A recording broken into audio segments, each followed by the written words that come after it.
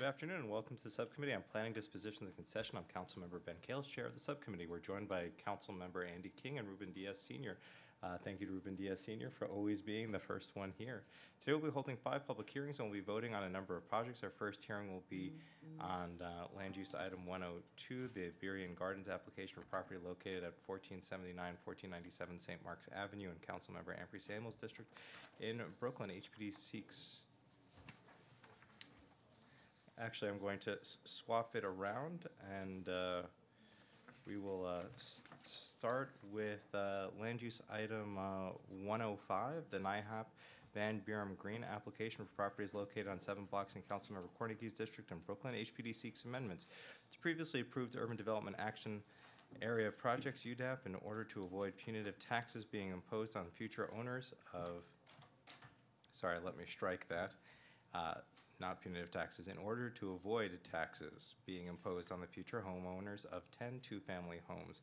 A change to the project will allow HPD to reduce the land debt, bring the cumulative value of the subsidies below a level that incurs a mansion tax. A mansion tax is in New York City. Any property with a value over $1 million includes an additional 1% transfer tax over and above the existing New York State 1% transfer tax, which takes it from a 1% tax to a 2% tax. The future homeowners will have income between 80% and 130% of AMI. I will now open the public hearing on Land Use Item 105, and we have Lacey Tauber from HPD and Lenny Seif from HPD. I now will ask the council to swear you in. Please state your names. Lacey Tauber, HPD. Lenny Seif, HPD. Do you affirm to tell the truth, the whole truth, and nothing but the truth in your testimony before this committee in response to all council member questions? Yes, I do. We also have a representative from the sponsor here. I think he's filling out the form, but he's going to join us on the panel. Okay, we will ask him to complete that form. In the meantime, do you have a copy of your written testimony to be entered into the record? You may hand it up because I see that our Sergeant at Arms is otherwise occupied. Thank you.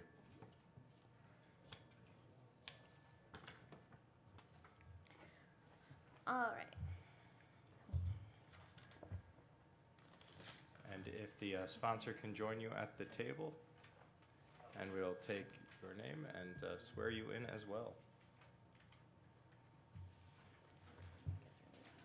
Oh, Okay. Larry.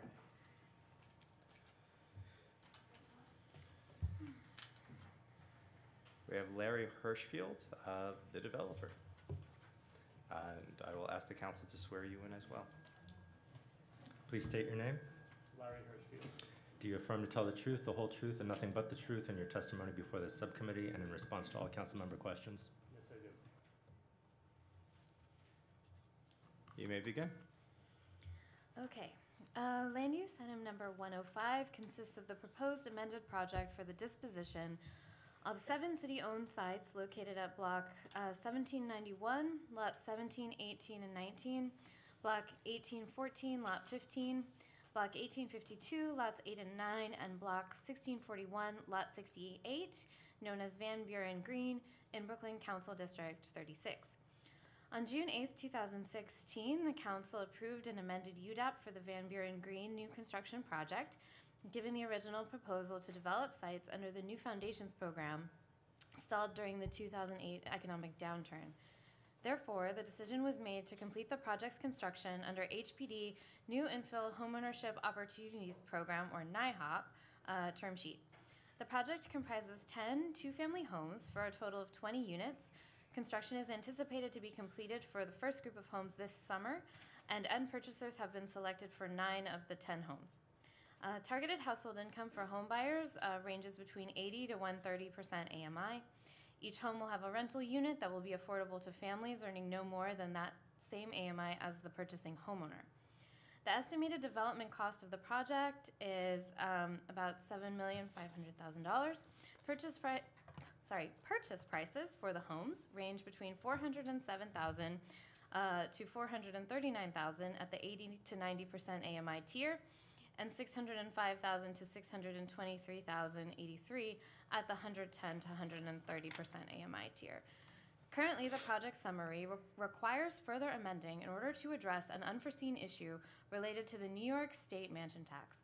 Accordingly, when the total consideration or contract price, which includes subsidized sales price plus all subsidies and land value, exceeds $1 million, it triggers a surcharge to the ordinary New York State transfer tax of 1% of the total consideration, the minimum of which is $10,000. This surcharge is a burden to low-income end purchasers, increasing down payment and closing costs. To avoid subjecting purchasers to the mansion tax, HPD is submitting an application to amend the current public approvals to obtain authorization to reduce land debt to lower the total consideration under $1 million. Other aspects of the project will remain unchanged.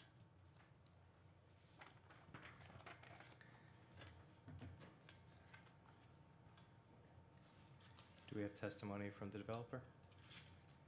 I'm prepared to answer various questions. I can only add that deep affordability is the goal of this project, and any undue additional expenses that will be incurred by the home buyer will lessen the affordability, and in that I'll say that the true price is to the buyer is below $1 million. I think that the relief should be granted.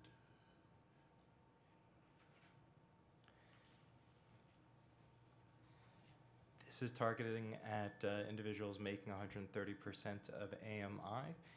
These are 3 and 4 bedroom units, so at the 130% AMI, what income is that? We have a rate from 80 to 130%.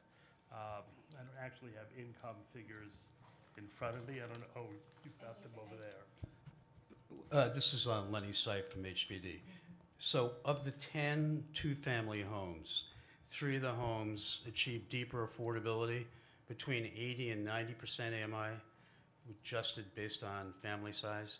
The other 7 of the 10 homes are affordable to folks between 120 and 130% AMI. And your question is about the income equivalents to those aforementioned AMI bands? So can a single person apply for this housing? We apply in the marketing of these homes. We have occupancy standards that apply. So the occupancy Minimum standard? is 1 person, So one per person can bedroom. get, okay. and the max is 2 persons per bedroom. So for a family of 3, for a 3-bedroom at 130% of AMI, what is the income? 80% of AMI for a family of 3, based on the updated numbers, is $75,120. And then for the 130%? For 130, it's $122,070. And that is considered deeply affordable? It is considered affordable for our homeownership program, and this is consistent with our term sheet for this particular program. Okay. That's correct. And so I heard the word mansion multiple times. These are, what makes these mansions? The mansion tax, which is an emotionally charged appellation, particularly in context of affordable housing, is triggered arithmetically. You take the subsidized sales price or the cash price to the end purchaser, and you add in the city subsidy, which is $70,000 per DU or $140,000. Then you add in the state Affordable Housing Corporation grant funds, which are between $25,000 and $32,500 per unit, and then you add in pro rata subordinate land debt, and when you hit the button on the Excel machine, the aggregate comes out over $1 million. So when the folks fill out the real estate transfer forms, it automatically triggers a surcharge to the transfer tax, which is called a mansion tax, which is 1% of that total amount. So if the total consideration is, $1,100,000, it's going to be a minimum, a $10,000 extra burden to these working class folks who have dedicated themselves to saving for down payment and closing costs. So, you know, it's just not acceptable. So in the short term, the project, as some of the other folks may not know, is cooked, nearing completion, has been successfully marketed. We're kind of proud of the project, excited about the project, first-time homebuyer opportunities. And then when this issue with this 1%, this extra 10,000 bucks that an end purchaser would have to pay, when that crystallized and became an issue, we needed to do something, and that's why we're here before the council with this amended project, The to give us that tool.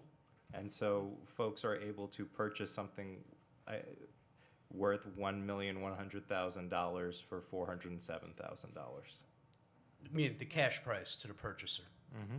Yeah, If I could add to that, yeah, go ahead. Make sure you speak into the microphone. sorry, the city requires that when they convey property, what they, These aren't that they do an internal appraisal. And if it's conveyed for an amount that's less than their internal appraisal, they add on this soft second mortgage. The goal, the city's goal, I should really work for HPD, but is that these buyers stay in the home long-term, and that this soft second is never paid, and it does evaporate over time. So, for example, if the home buyer sells, don't know that I remember the years exactly, within a few years afterwards, they actually have to pay that soft second back. But the longer they stay in the home, and I think it's up to 20 years or so, then it fully evaporates. So it is a function of how the city conveys property, but these are buyers who cannot afford more than a certain level, and it's targeted towards them. And it is really, as Lenny says, a function of how you put these numbers in the system, but they are being conveyed for that amount of money, and they are affordable to folks in those income ranges.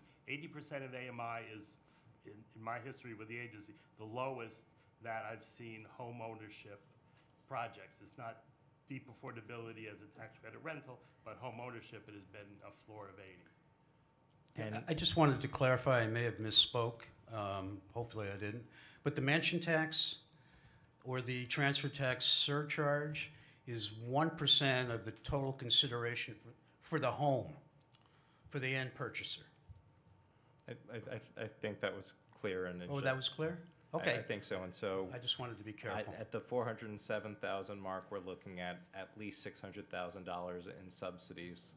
And is that same 600,000 applicable to the 4-bedroom units as well? I'm sorry, So someone- for the 3 bedrooms, and I'm just doing math here and asking you to confirm. So Sure. So if the mansion tax is only triggered at $1 million, Oh, yes. if you're charging $407,000 for the home, Correct. then that means that there's $600,000 in subsidies that are being recognized. But the subsidies is also a function, you know, the mansion tax is attached to the home, the subsidies are attached to the units. I think the confusion might be about whether it's a per unit subsidy or for the development as a whole. No, this is per unit. If I could answer. Sure. Okay, so the homes they're all two-family homes. 9 of them are with the owner's unit is 3 bedrooms in one of the houses because a change in zoning had to go up a story and became a 4-bedroom. But the homes were priced at 80 and 130% AMI, and we had to make judgments as to which homes would sell, also based on the size of the rental unit and the location. So the price of the buyers for these homes range between in the 400,000s to the high end to the low 6s. So the subsidies then are between 4 and 600,000. Okay. And so if a person Combined is for the house. is making 120, so somebody's watching at home, they just found out that they can get a two-family home, a 3-bedroom home for from the city for 40 cents or so on the dollar. So they make $122,070 a year. How much do they have to put down as a down payment, and how much to close? Contract deposits? I mean, it depends on the mortgage product. It can be 5%. We generally work with marketing agents that have a lot of knowledge of the end loan world. So they need $20,000 cash to buy one of these. 5%. There's closing costs as well. There's 5% down in many cases, and then there are closing costs as well that they have to get to the closing table. Is that correct, Larry? That's about right. So how much are the closing costs for the $20,000 down payment? Are those numbers? I Yeah. don't have that number in my Could head. easily be another 5,000, we can get back to you with exact numbers. I would also add that the affordability requirement applies to the rental unit. So that the home buyer is getting a great deal, but they're required to rent the rental unit to an occupant that's at the same affordability level that they're buying at. So the person who's purchasing, they're getting a 3-bedroom, and then how much is the rental unit? Is that a 1-bedroom or a studio? Those are studios and ones. And what is the AMI target for those It's- 1-bedrooms and studios? The percentages go hand in hand with the home buyer's percentage. So they're 80% and 130%. So for the 80% band, how much is it? And for the 130% band, how much is it? Can you bring up those figures again? Yeah. That's the, You want the rental amount or the income, the dollar, or the The- income the- amount? So if somebody's watching at home and they are at 80%, what is the 80% income? oh, I thought you were asking about the rent. I will ask about the rent next. Okay. We can do it in whichever For one person, 80% of AMI is $58,480. 58,000. 480. Now, correct me if I'm wrong, but half of New York City makes almost half, makes less than $30,000 a year. So half of the city can't afford it at the 80% level. Well, I think that this is, as he was saying, the homeownership, because it has these requirements for a certain amount of money down, et cetera. And what's the rental amount For a 1-bedroom for the 1-bedroom? at 80%. Mm-hmm. That would be 1,509. And then at the 130%, how much do you need to make for that 1-bedroom? And 2,487. 2,487 is the rent? I mean, this is approximate, and it's calculated about at 30% of the income, at these AMIs. And this is in what part of Brooklyn? Bedford-Stuyvesant. I would say that your 1-bedrooms are competitive with Upper East Side 1-bedrooms at the 130% affordability market rate. So on that, and how much do you have to make in order to qualify to pay $2,487 a month for a 1-bedroom in Bedford-Stuyvesant? 2,000. That was the 130 AMI Yes, what's the? for one person. Yep. 95,030. So that is 3 times more than the average, than half of New York City makes. And so the mortgage on $360,000 is, and let's just call it at 4%, but do you know what the interest rate is going to be? Is it 4% or is it lower? Will the buyers get a subsidized mortgage or not? Hopefully a mortgage with favorable terms. I wouldn't call it a subsidized mortgage per se. Okay, so let's just say they're paying more than market because let's say they have lower credit, so they're paying 4% interest on $360,000. So their monthly payment for a two-family will be $1,719. Is that accurate? That sounds about right. That sounds. And their income at the lowest AMI is going to be $1,509 a month. So they will only have to pay $210 out of pocket every month. And then for the higher AMI, they will actually be making $700 a month. Off of the rental income, you're saying? Yeah. Does that sound right? That doesn't sound. I can't keep up with your calculations. I just did $360,000. I mean, respectfully, I. No, it's fine. Yeah. So on a $360,000 mortgage, 4% interest over 30 years, the payment is $1,719 a month. And so if your rental income is $2,487 a month, then it seems that $2,500 minus $1,700 is $800. I rounded down to $700 that they'll have in income per month. But I take it that math makes sense, but the ed loans are sized since 2008 with, before 2008, there was PITI reduction, which meant you took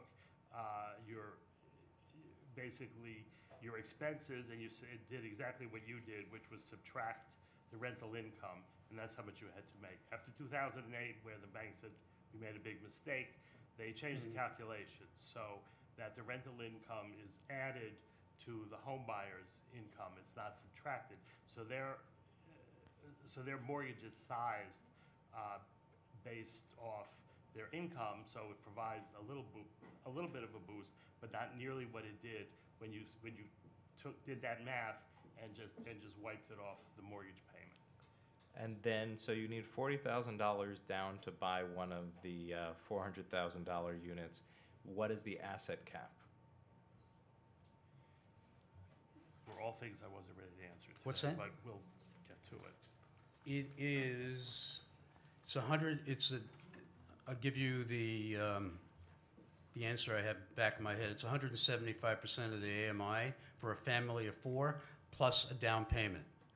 But I'd need to translate that into discrete dollars for you, I'm sure, right? Yes, please. Well, I'll have to get back to you on that unless it's in our sheet in front of me.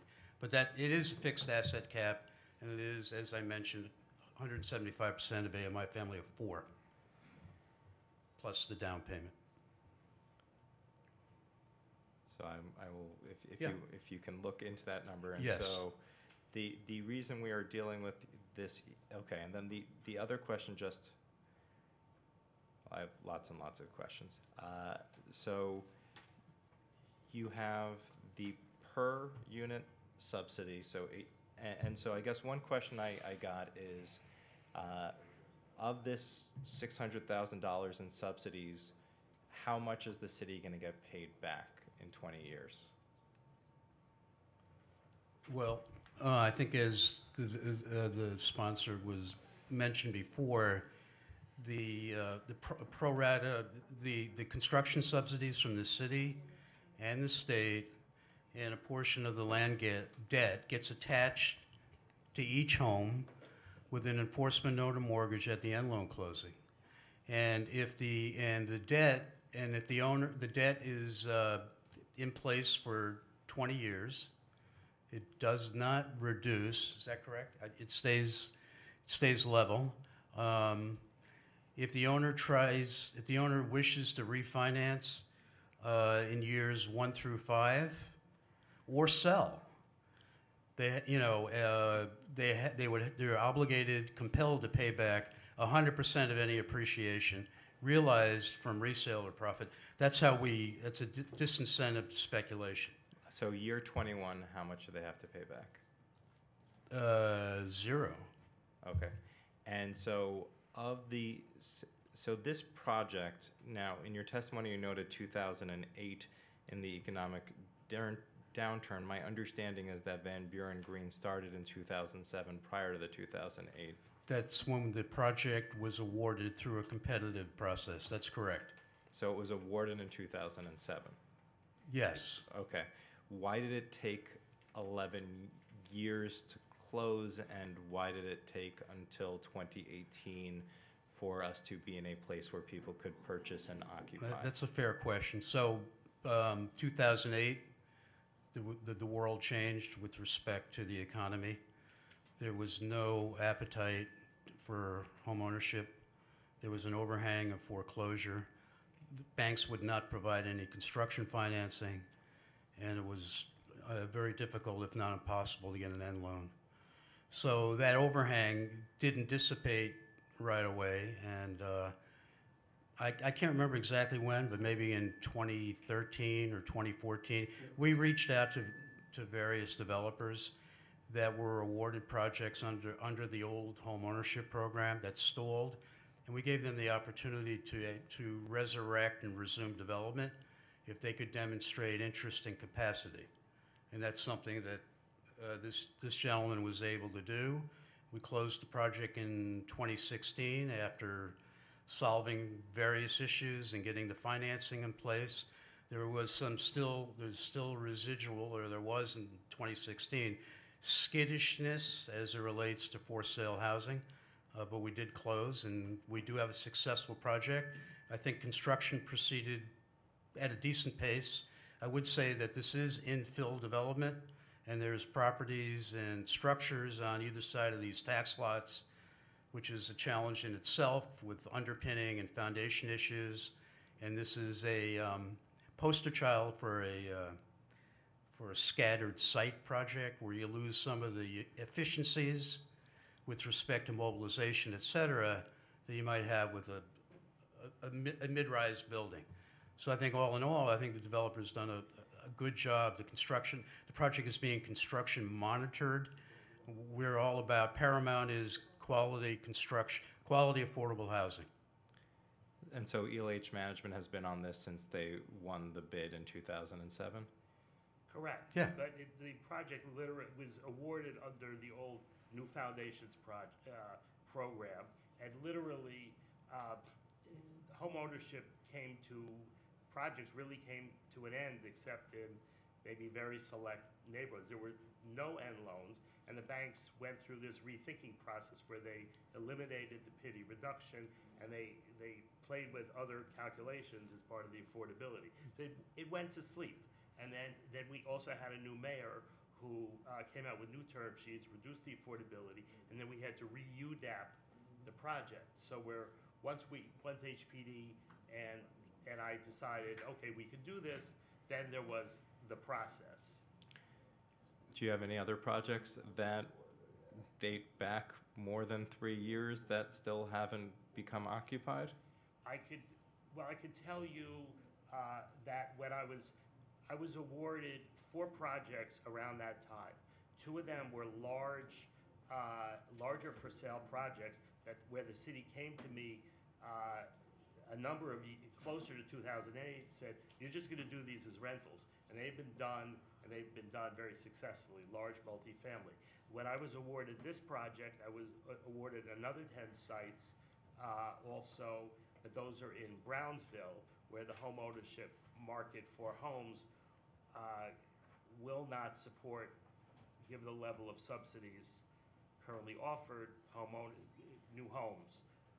So we're in conversation now with HPD is whether or not that should go forward as a multifamily. I did have them redesigned as multifamily, whether it could be a multifamily rental or an affordable co-op. So that's an ongoing conversation, right? That's correct. So what's the location for that, and how do we get that project out of sleep? How do we wake that project up and not just leave? We've woken, if that's the right, is that a word, woken? The project is awake, and It's not out of bed and dressed. it's in its pajamas, and we're So we're going to see it in July? it will enter more active pre-development in July. Pre-development. We still have a lot of decisions to make regarding typology, what the market can bear, availability of construction financing for sale housing in this particular neck of the woods. So that's what we're working on. We have project manager assigned. and that we plan to pick up the pace on that activity in July. What are the hard costs on this project? The hard costs are, well, for this, well, in the multifamily version where we're Are well you asking north about of. this project or the other, talking about the Van Buren. Brownsville one? The existing project. Existing project, the hard costs, we closed this at a loss based on the money spent years ago. So they're under $200 a foot, then they're costing us well over $200 a foot. So the hard cost just for construction and what have you is $200 a foot, for how much total? Do you have my square footage in front of you? Total development cost is estimated around, $7,600,000. So what would be the hard cost of that? The hard costs are around $5.5 million. Okay, and then what are the soft costs? 2 million? I It's don't about have that. I don't $2 million bank interest. We would also include architect's fees as a big piece, sometimes considered hard costs, but it's not construction. And Environmental, And what was the value of the Article 11 you received during construction and didn't have to pay any taxes? So you had a tax abatement from 2007 to today. well, we didn't own. No, the property Article when we 11 closed. was not implemented until not so long ago. I don't have the exact, I think actually there was an old UDAP exemption, which was pulled after we closed, and then I had to pay back that money. So you're paying taxes on the construction site because I think in the materials received, it said you weren't paying taxes until the units became occupied. The real estate taxes.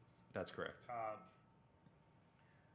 I think we ultimately, once we closed, we got a new exemption. my recollection is there was an amended project that included an Article 11 tax exemption.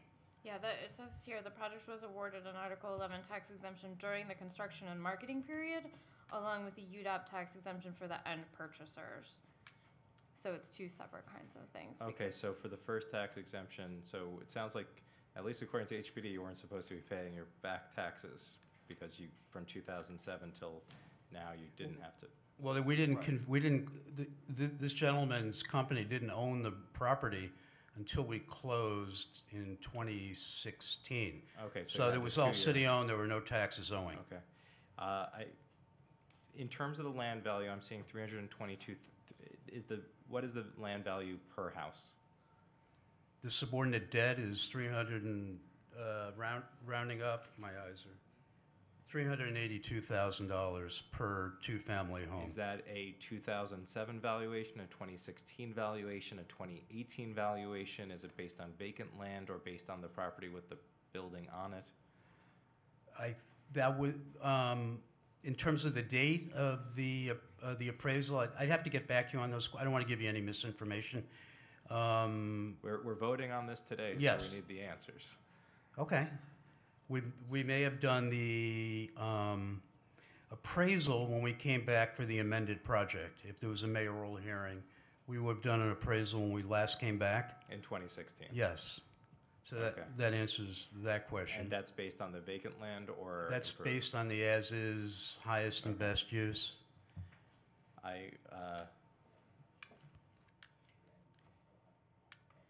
The original city council resolution was approved on June 8th, 2016, so Yes. all the Okay. records should be accessible. We were joined by Councilmember Lander, and Councilmember Andy King has a question. Thank you, Chair Carlos. Appreciate your talents and your information on today's hearing. To the developers, I want to thank you and commend you for the energy and wanting to develop and help build New York. But I do have one or two questions that I'm just going to be the first grader in the room because I just need to understand what you're talking about. Because you've asked for some lenience on the New York State mansion tax. You asked for the leniency so we can just forgive it and so you don't have to engage in that. I understand that. But I just want to understand what do you think the purpose of this tax was originated for by the state? What was the purpose of it altogether? And I want to understand as why you believe it should be exempt. Who is building the houses? Is the developers building the house or the homeowners? Because as I hear you talk about how it's going to be a burden on the homeowners, I just Right. want to understand how does that play out? Because if you're building the property, if you purchase the property and you're responsible for building on it, how do you transfer that $1 million tax? How you transfer it to the homeowner who is not even in the house right now if they're not even building the property? You're the one responsible for building. I mean, you're responsible for everything. So how do you pass that on to the person who is going to come in, own the home, or either rent in the home? So I'm just need to get clarity on that. I mean, on the first part of your question, I don't want to comment on what the tax is for, but I can tell you what it's not for, and that's Okay. affordable housing. And that's why we're here today, because we believe that, what we're trying to do is make sure that we can keep the costs down, so that the properties can be income restricted, and that folks at these certain incomes can afford to buy these properties. And so, we're here today to try to make sure that that tax isn't passed on to those folks. As far as how that would work, I would. Well, it is a tax for the buyer. It's not for the developer or the seller. It's our concern because we're trying to create affordable housing and not create an additional burden for the buyer. Also, based on the post-2008 underwriting, the standards are very rigorous, so any additional burden is an extra hardship.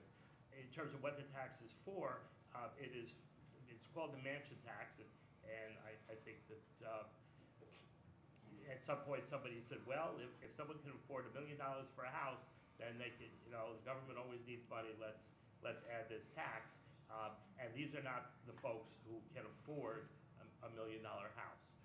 They may be getting $1 million house, but they can't afford $1 million. So this is where I have some concerns, and I'm not mad at the state. I'm not mad at you or anybody who's trying to build and help New York. But I understand that we do build tax laws in specific areas and property because in the state of New York, which transfers down to the city, we need certain funding, and certain areas require certain taxes that they put in place.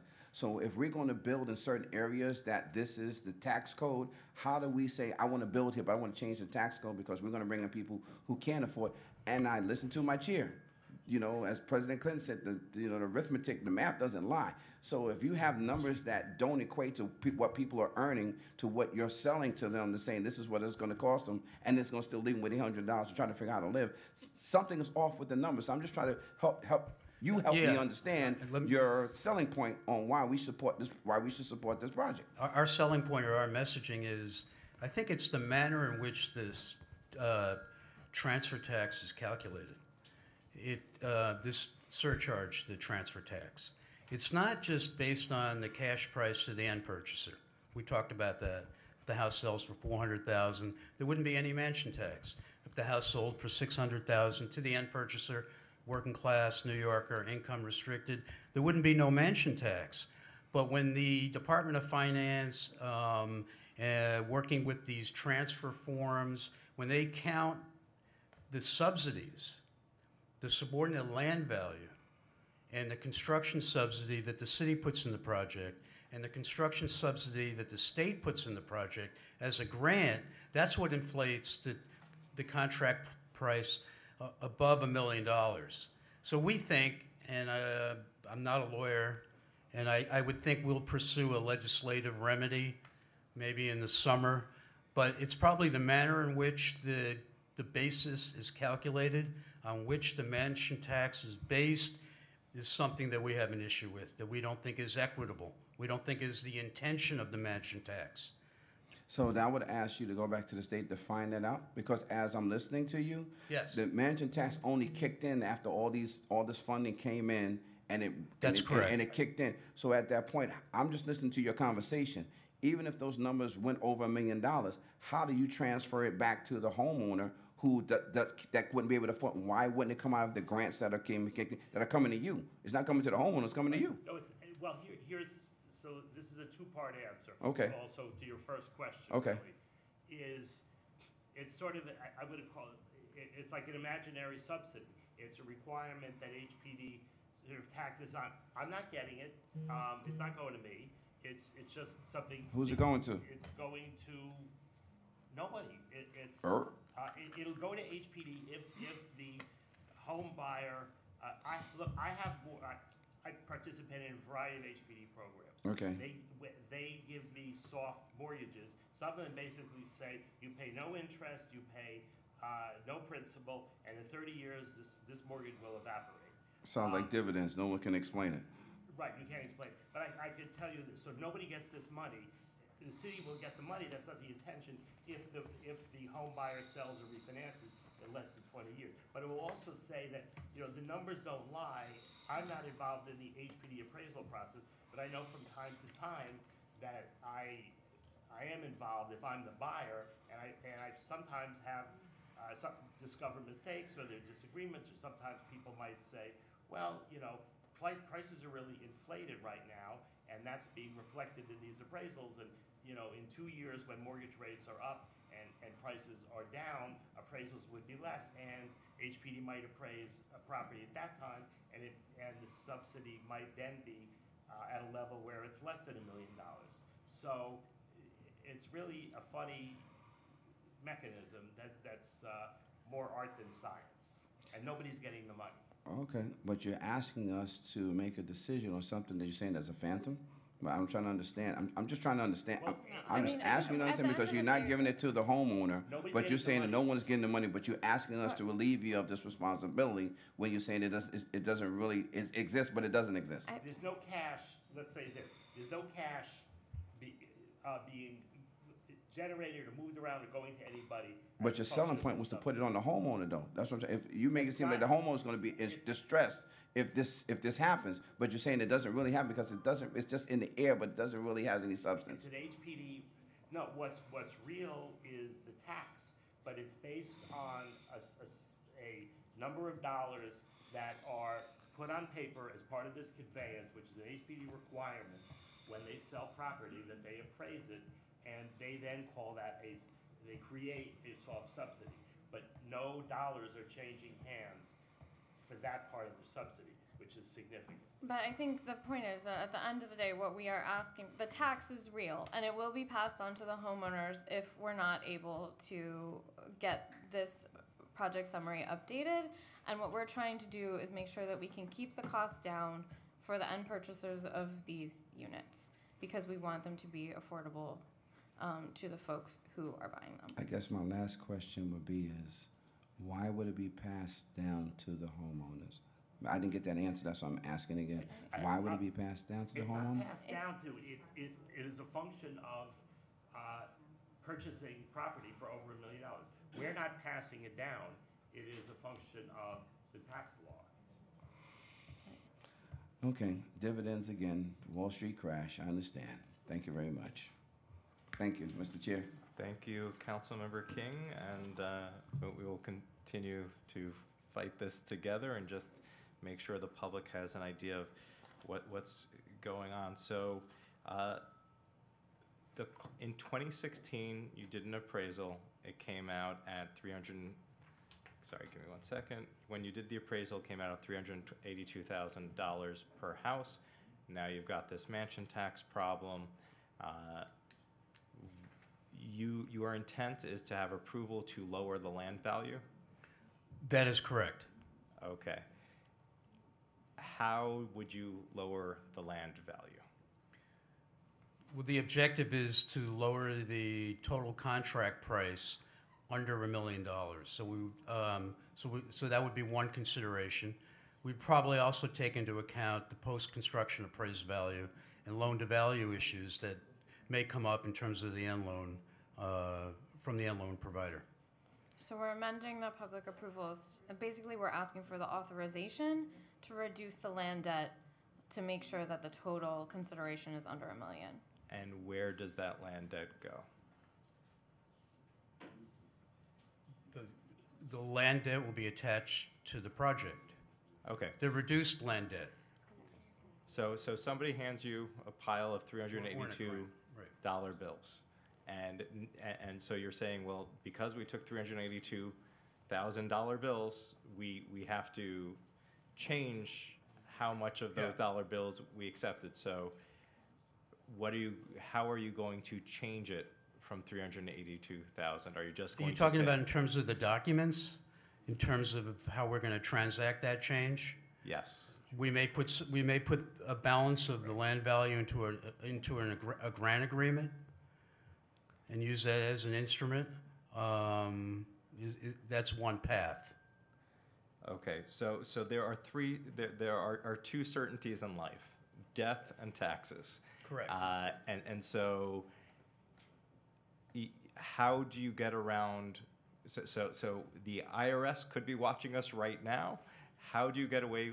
And New York State Tax and Finance could be watching right now, or likely is. It's public information. Yes. So how does New York State Tax and Finance look at this hearing and say, one day there was a mansion tax, and then the next day they changed their document filings to eliminate a tax burden that was there in 2016, but in 2018 they got permission to do something different so that now they don't owe us those $10,000. How does that work? Well, I can tell you that we're here with the guidance of our legal department. They're the ones, that is the entity that told us that we have the prerogative, regulatory or statutory, to reduce the land debt only, not the construction subsidies. That we have that prerogative. We Okay, have so- that legal. So you're not going to just revalue. So are you revaluing it and saying, in 2016 we were wrong, and despite appreciation and inflation and the fact that the market's gone up, that we're going to go with a lower value? How do you not have to do a new appraisal at the transfer anyway? That's a good question. We're gonna, again, the objective is we're gonna reduce the land debt to get us under that $1 million.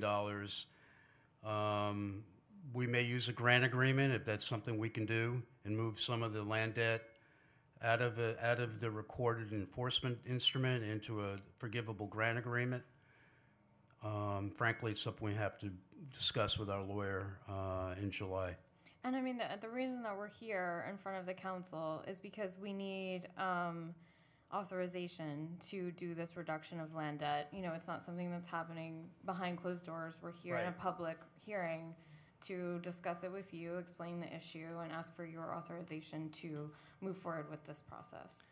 And so just to be clear, regardless of whether you decide to forgive the debt or you decide to set it aside as a separate grant, the purchaser is still going to get something that the New York State tax law says is a mansion. No. That the whole purpose is to have this tool in our toolkit to be able to reduce this pro rata land debt. So when we reduce this and the person decides to sell it, they are not going to be able to. It won't have a value in excess of $1 million. They'll have to pay off their enforcement mortgage, whatever that. But you're reducing that enforcement mortgage. We're reducing that enforcement mortgage by this. By at least By some $100,000. Say again? By at least $100,000. We have to get it under $1 million, whatever that might take. Okay. At minimum. So just I think to answer Councilmember King's question, so this ends up being so there's going to be a lottery for these 10 units, and a bunch of folks who make $122,000 a year will get these, and following our action, if they sell or when they sell, they will have a reduced amount that they have to pay back if they sell in the first 20 years. I'm going to turn it back to Councilmember King. So I just want to ask this, I thank you for that Yes. clarity. I'm scratching my head on it still.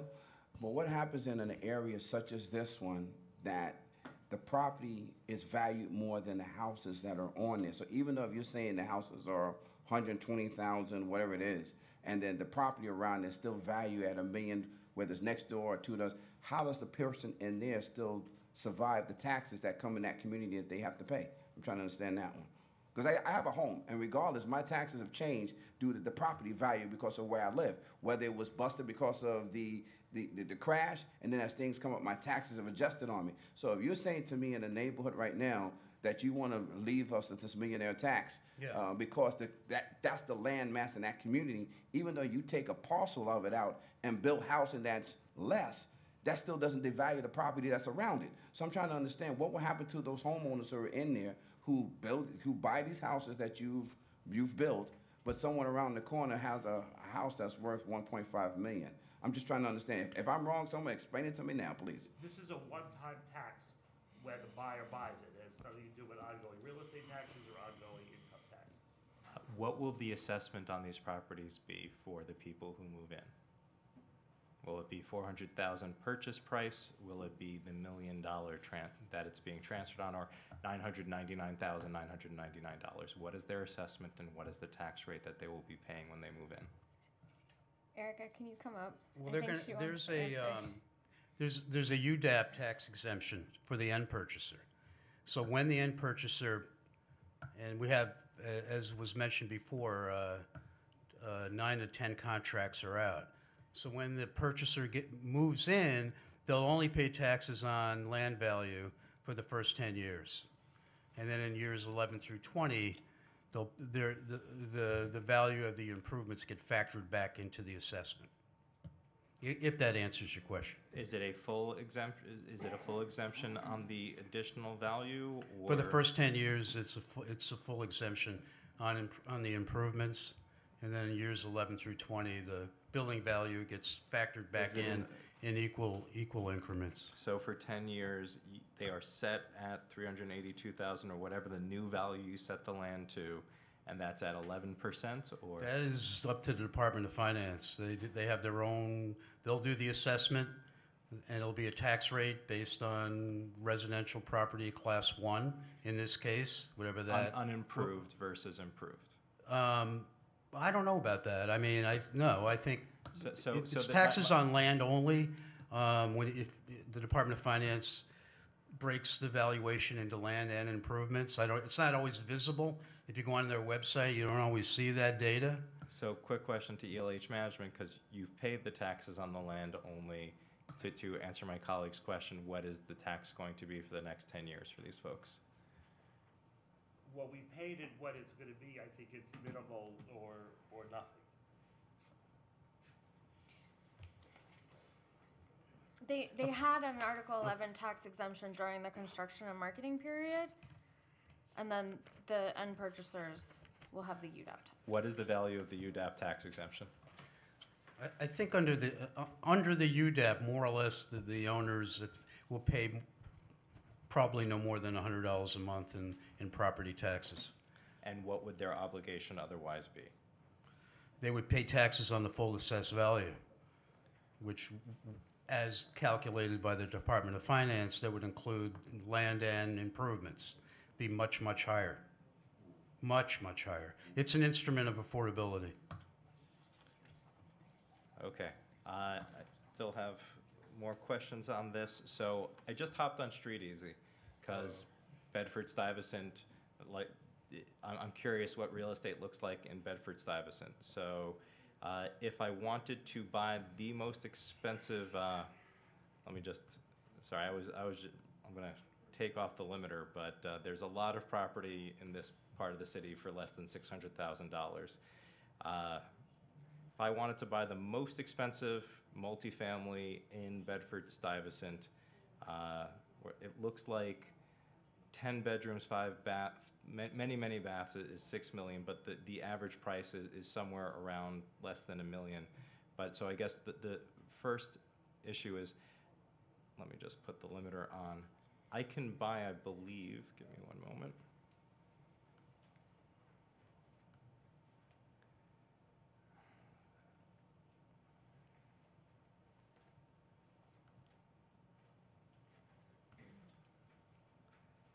So there are 18 properties in Bedford-Stuyvesant that have that have multiple bedrooms, 3 bedrooms or 4 bedrooms. Hold on, sorry. So I can get a two-bedroom, two-bath, 938 square feet in Bedford-Stuyvesant, multi-level for $399,000. It's 253 Hull Street, number B. That's a co-op. or Is that a condo? condo or? That's a condo in Ocean Hill. Okay, It's that's, an Easter. first of all, Ocean Hill's different from Bed-Stuy. I'm These going, are, No, we're talking no, I mean- two-family homes with multiple Right. bedrooms. three-bedroom, I- one bath is $389,000. So I guess I'm just trying to compare market to affordable. And I guess what I'm just seeing is the market right now in Stuyvesant Heights, which is what, and that was 795 Putnam Avenue, number 2R, is just, it seems like even the affordable units seem to be somewhere around what the market is currently. I think you're looking at apartments that, if you look at homes, which is what we're selling here, with the rental apartments, in what I'll call prime Bedford-Stuyvesant, almost anything under $1 million is gonna be in original condition and need a lot of work. People are doing high-end renovations in Bedford-Stuyvesant, and some of them are going for over $2 million. All right, I just want to stress again, so this program is, meant to identify city-owned property.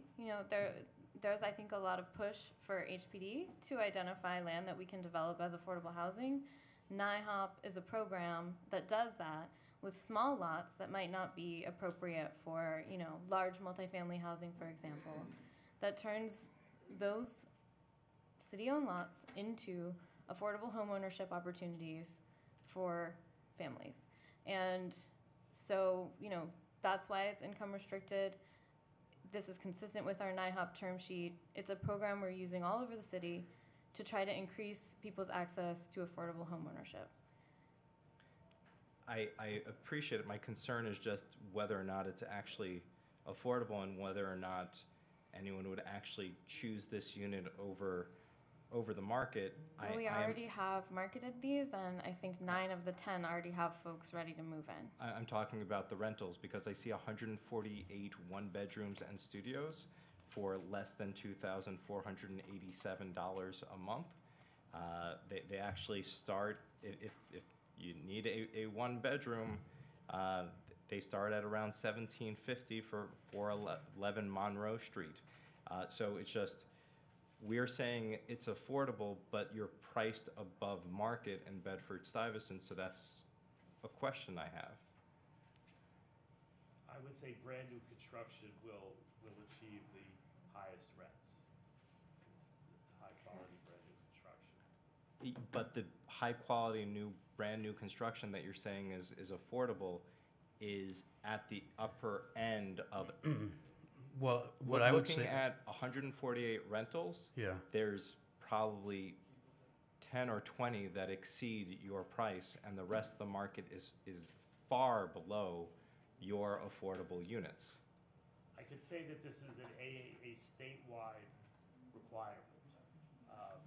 So we're basically complying with the state, and it's an older And also- requirement. Let me just add, the bank that did the underwriting provided these rents or accepted these rents, and they were based on rental comps at the time. Banks are, as you might imagine, very risk adverse, and they have there's no value inflating the value of the rents. The 1509 is on track with market, but again, I think there's something wrong with affordable housing that is at market. Well, I think that there's a lot of folks in the city that need a place to live, and these people can know that they're going to be paying 30% of their income toward their rent, which is not something that a lot of people in the city have the opportunity to do. So let's just, so I guess I've been paying attention to a lot of these different projects. We're up to your land use item 105 in this committee. And this is by far the most subsidy I've seen on any project. So this is just what I've been asking. So let's just ask about how you built these units. So I guess the first question is, when you built the units, did the people who did the construction, did they have health insurance so that they got hurt, they could go to a doctor, or disability so that they couldn't keep working anymore, they would be able to be supported with their families? My staff has health insurance, as we're general contractors, so we're not aware of, I think there's a range of subs in terms of the benefits that they provide. It's just my. Is it my important sense. that the folks who put up your building have health insurance? It's plus they're all covered, but there's workers' comp, so on and so forth. Have you ever tried to get covered under workers' comp? We make a claim. Yeah. I'm not eligible as an employer. It's important. We had a lot of hiring requirements and restrictions. We had an MWBE requirement, which we worked hard to fill. Did you meet your MWBE requirement? We far exceeded it. We. What percentage? I knew you were going to ask that. We are for the MBE. We have it divided by MBE and WBE. We are at 304% of the requirement. At WBE, we're at 117% of the requirement. And the requirement is? I have it in hard dollars. The MBE was 129,800, and we're at 1,796,500. And WBE was 59,000, and we're at 692,250, which so this percentage doesn't seem right, but we exceeded by about, it should be 1,000%, not 117%. And what was the local hire? Local hire, we didn't have a specific target, but we achieved a significant portion of that through both the MWBE and then relationships, developed through community board meetings, et cetera. We gave a large carpentry contract for $600,000 to a local carpenter. We have the electric corporation with a $230,000 contract, mechanical contractor. And all of those employed people who lived in New York City and hired new people off the street from Bedford-Stuyvesant? We don't know that all of them do, but we believe that a majority of them do. And I've been on the site and I've met many of the workers. Okay, and how many of the workers who worked on your site can afford to purchase one of these affordable units? I cannot give you a percentage. I would imagine that all the plumbers could and none of the laborers could. How much were they making an hour? As I said, with the general contractors, it's not a prevailing wage job, so we're not privy to that information. So the majority of the workers on the job could not afford to live in the affordable housing based on what you paid them? Well, we pay a subcontractor, the subcontractors pay the workers. But you could pick a subcontractor that would pay people a wage so that they could either afford to live in the city at market or they could afford to live in the affordable housing they're building. Well, not to comply with both the MWBE requirement and, remember, the construction subsidies would not allow it, and the soft subsidies that were the subject of this conversation do not pass through to the builder, the contractor, or the subcontractors. Okay, those are all of my questions. Are there any other members of the public who wish to testify on this item? Seeing none, I will go on to, I will close the public hearing on this item and move on to land use item 104. We have an opening statement from Councilmember Brad Lander. Thank you, Mr. Chair. I'll be brief on this one. I know you have a long agenda item. This deal, the Culver L deal, goes back many, many years. It was actually struck between then Councilmember de Blasio, then Councilmember Simcha Felder, about whom I'm not going to say anything today, despite his preventing us from having speed cameras in front of our children's schools. That counts. And SEBCO, Southern Brooklyn Community Organization, and HPD before I was in office back in, I don't know, 2008 or 9. The deal reached the council for the first time in this committee, I believe, back in 2010. And I have the letter from then Deputy Commissioner Holly Light to me, because at that time the deal had been totally underwritten. It's an affordable homeownership deal. It is therefore above the affordability levels that we love to get down to. You'll hear it's at 90 and 110%, but still very affordable for homeownership. It had already been essentially financed and worked out. SEBCO agreed and HPD agreed to double the affordability period, the period of time in which there would have to be repayment, from sort of a first period of 5 years tapering down to 15 to a first period of 10 years tapering down to 30. As you know, Mr. Chair, I'm a big fan of permanent affordability, and in future deals, that's what I want to see. But in this deal, underwritten now basically 10 years ago, doubling the affordability period was something I was proud of. SEBCO has now built 36 of these units. It has taken a long time for reasons no one, not SEBCO, not HPD, not I, are thrilled about, but we are thrilled that they're basically done and that they're ready to be sold, and this is at the end of the project. You'll hear that there's an adjustment needed to the UDAP to prevent additional tax burden from being placed on new homeowners or on the project. And I wholeheartedly support the project and the application that's before us today. Thank you.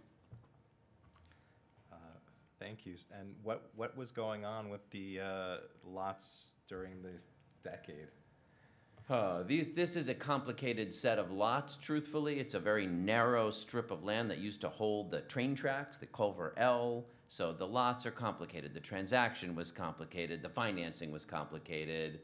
Both SEBCO and HPD can go into more details, but people were working hard, tirelessly over many years to get this done, despite the challenges at many steps along the way. Well, thank you. So I will read into the record some of the additional information that our Land Use Council would like me to read. This item is Land Use Item 104, the Culver L Phase 1 for properties located on 37th Street between 12th and 13th Avenue in Councilmember Landry's district in Brooklyn. HPD seeks a retroactive Article 11 tax exemption for taxes accrued in the past 6 years during the construction phase. After the developer transfers the property to individual homeowners free and clear of the prior taxes, a new urban development action area project UDAP tax exemption pursuant to Article 16 of the General Municipal Law will go into effect prospectively. The units will be affordable to homeowners with income ranging from 80% to 100% of AMI. And so if you can submit your testimony. And I will ask the committee council to swear you in. Please state your names for the record. Lacey Tauber. Abraham Jaffe from SEBCO. Lenny Seif, HPD. Do you swear or affirm that the testimony you're about to give will be the truth, the whole truth, and nothing but the truth, and that you will answer all council member questions truthfully? Yes, Yes. I do. Ready? You may begin. All right. Land use item number 104 consists of an amendment to an exemption area designated for development under HPD's New Foundations Program for a new construction project known as Culver L Phase 1. The project is located at Block 5295, Lots 4, 104, 105, 106, 107, 108, 111, 112, and 113 in Brooklyn Council District 39. And on February 2nd, 2011, the City Council approved ULURP actions allowing for the UDAP area designation, disposition, and project approval. The project closed in November 2014, and the estimated development cost is $16,831,542. Culver L Phase 1 comprises 36 condominium units within 9 four-story buildings with a mixture of 16 three-bedroom and 24 bedroom units. Targeted household income will be 80 to 110% of AMI. It is anticipated that the sponsor will complete the first group of buildings this summer. During construction, the Department of Finance levied the building value on 2 of the 9 buildings, resulting in an annual tax liability of approximately $60,000 per building, totaling $120,000, while the other 7 buildings were built at a nominal rate. Given the sponsor's budget does not include funds to cover this higher level of taxation, an Article 11 tax exemption request is being submitted in order to seek retroactive tax benefits commencing from 2014. The Article 11 tax exemption, of which net present value is approximately $978,151, with the cumulative value $1,100,543, will terminate when the last condominium unit is sold to the end purchaser. All end purchasers will benefit from the approved UDAP tax exemption upon expiration of the Article 11. Does the developer have any testimony? Only that what we've been doing for the last 30 years in the city of New York is developing affordable housing within the neighborhood, concentrating on neighborhood preservation. And this project is a long-awaited, as Councilman Lander can attest, a long-awaited project that we're happy that we're done. We're like 97% done on the project. We're beginning the marketing process any minute, Lenny. And I'm prepared to answer any questions that the council will have.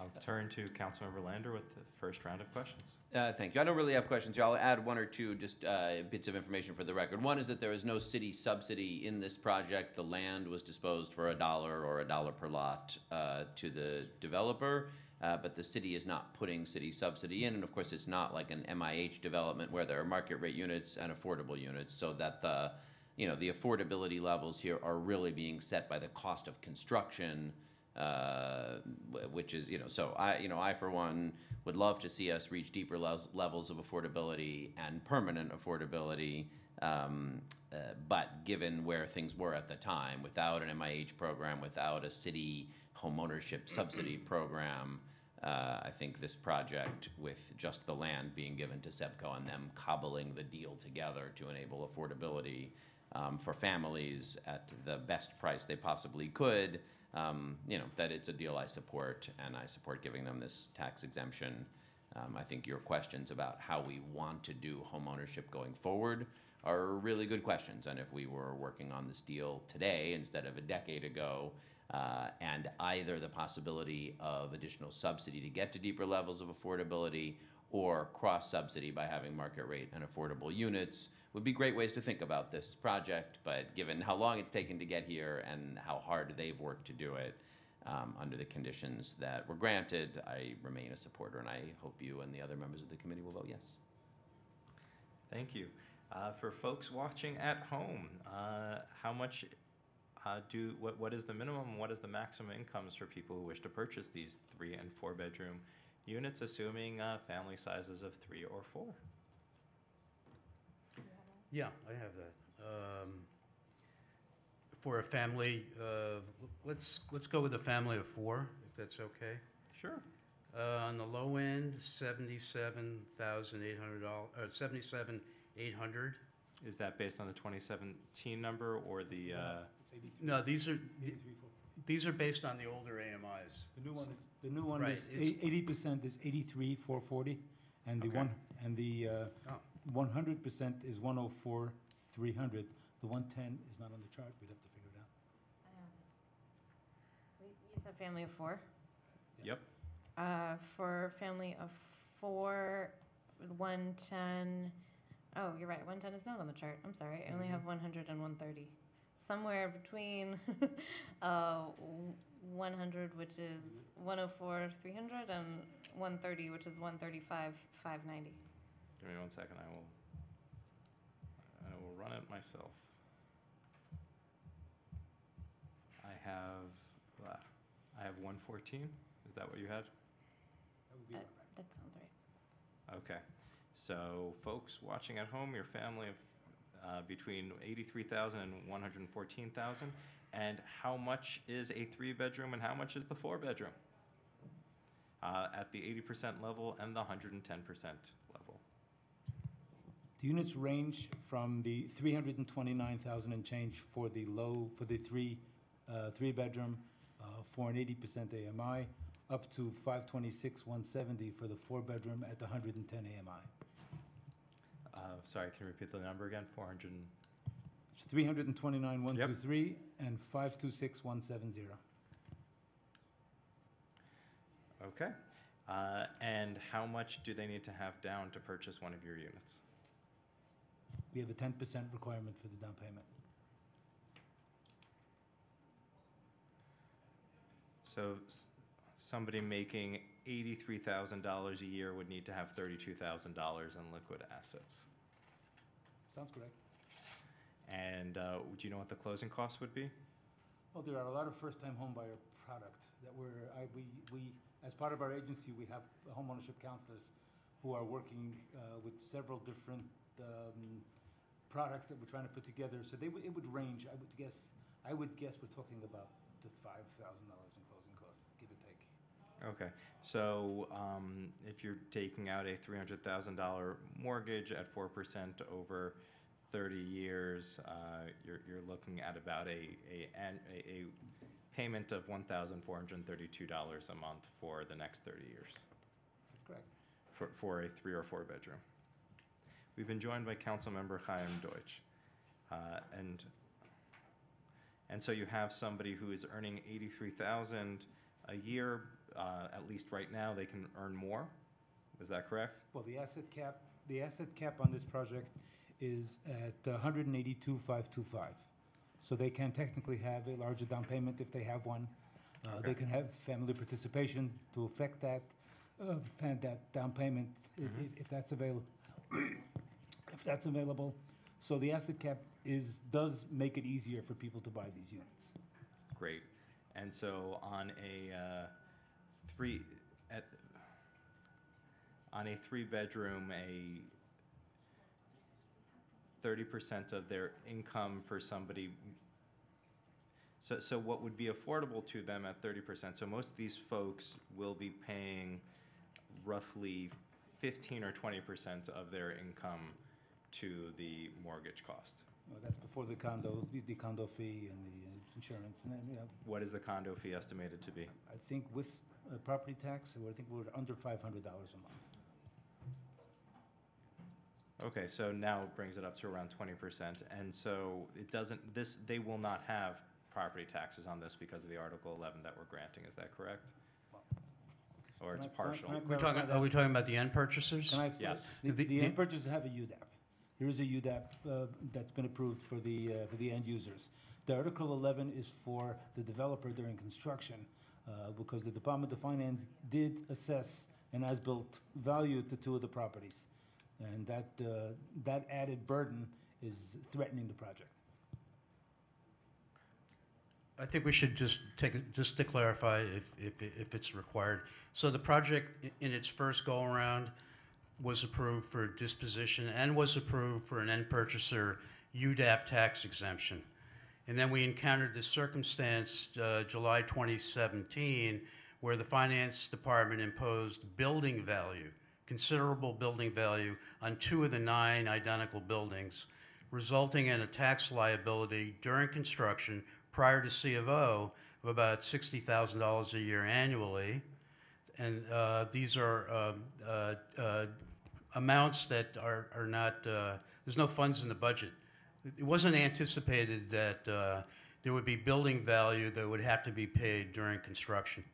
It was a surprise to everybody. And what were the hard costs for this $16.8 million project? Do you have the budget? I don't think I have that, unless it's in I'm our... also interested in the soft costs. We have the total development cost number that we can share, but we don't have it broken down. We appreciate the 60 million, so that is why we have the developer, who I believe is looking it up. While we are doing that, so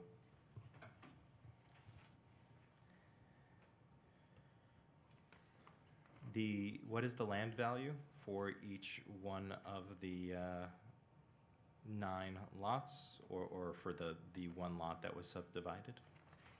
The land value, the land debt was about $650,000.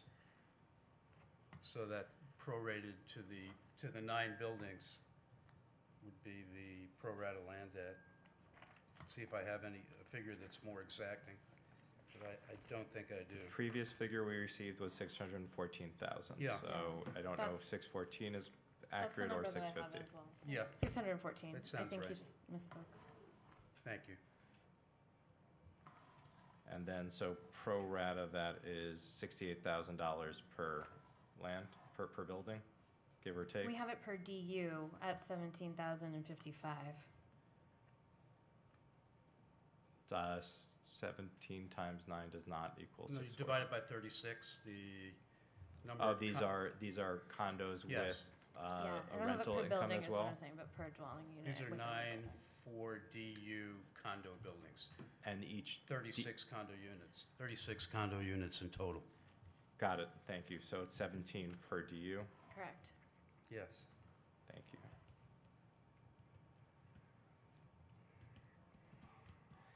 Okay, so we start off with, so that's actually a much lower subsidy than we saw in the last project. So 17,000 for the land value. We're giving a retroactive Article 11, which is going to total about $120,000. We are then giving an Article 16 tax abatement that is a full tax abatement moving forward. The Article 16 tax exemption is the UDAP tax exemption that is, will be provided to the end purchaser. And- That benefit will be accrued to the end purchaser, not to the developer.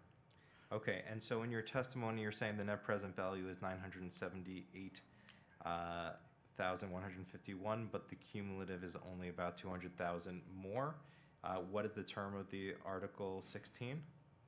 The term of the Article 16 for the end purchasers, Yes. that's a 20-year exemption, 10 years full exemption on building value, and then years 11 through 20, the building value is added back into the base assessment in equal increments. That number, the numbers that you said though, that was for the Article 11. Let me speak to the Article 11 just for a second so we don't, see, the So Article it's 11 added is, back over, sorry. on the Article 16, it's added back over the remaining 10 years, did you say? Or say 30? again? Is it, the Article 16, is it a 10-year or sorry, It's is a it a 20-year? 20-year exemption. Perfect. It's a full exemption for the first 10 years and a reduced exemption over years 11 through 20. Chairman, I did get your hard costs and soft costs for you. The hard costs are 13. It's about $13,750,000 in change. Not the exact number, I'm looking at bank documents. And the soft costs were about $3,492,400 or so.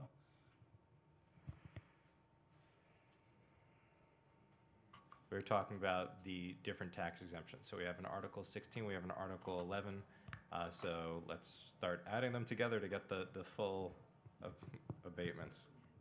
Well, it's a little bit different because, as we said, the Article 11 is for the developer for the term of construction, and the UDAP exemptions are for the purchasers moving forward. So they're really two separate things.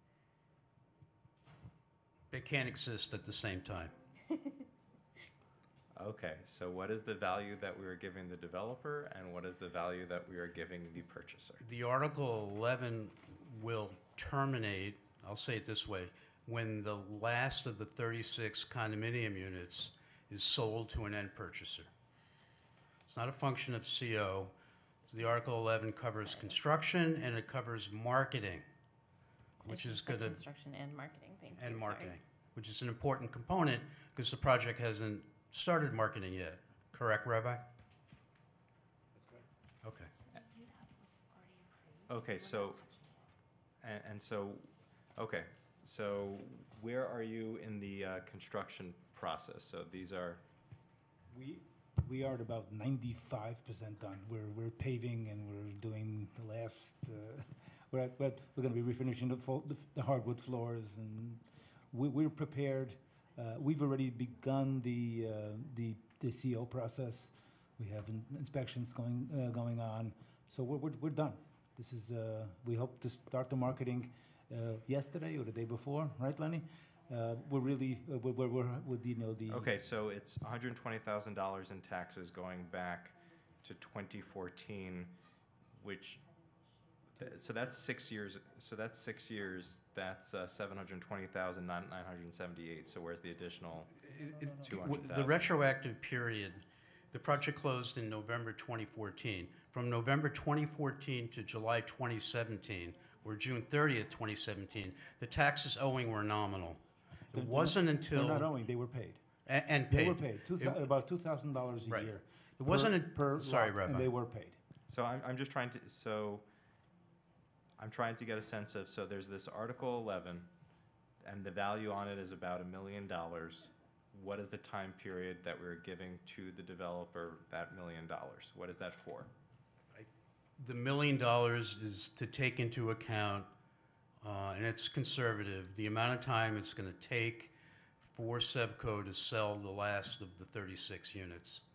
So So it's from what date to what date? The commencement date is the closing date, November 2014. And I think the termination date, as written into the documents, is the date that the last unit is not owned by the HDFC. That's how it's... Which the HD, That's correct. which you believe is going to be sometime this year? God willing, so 2018. So we are looking for, so I guess what I'm trying to wash is, in your testimony, you're saying that the annual tax liability is 60,000. The Article 11 will extend, let's think about it this way, the project hasn't started marketing. It's going to take, Rabbi? It's going to take, I would think, a year to sell these units? Is that a... I don't think so. I mean, the clock hasn't started ticking I'm yet. just trying to wash your testimony that said there's $120,000 a year in tax liability, and your estimate that it's going to cost $1 million, because whether it's five times 120, so if we said it was a 5-year period to 2019, that's still only $600,000. I think we are anticipating that the Finance Department may index land improvement, building value on some of the other buildings as we move over time. So while Subco's, their HDSC, still owns the property, the land, some of the other buildings, not the first 2 buildings, but the 3rd or the 4th or the 5th, they may be reassessed at a higher level of taxation. And that's, I think, the Article 11 tax exemption projected value took into account that occurrence, that possibility. And the Article 11 is going to be for 2 or all 9 buildings? It's for all 9 buildings, for all 30, yes. Okay, thank you. You're welcome.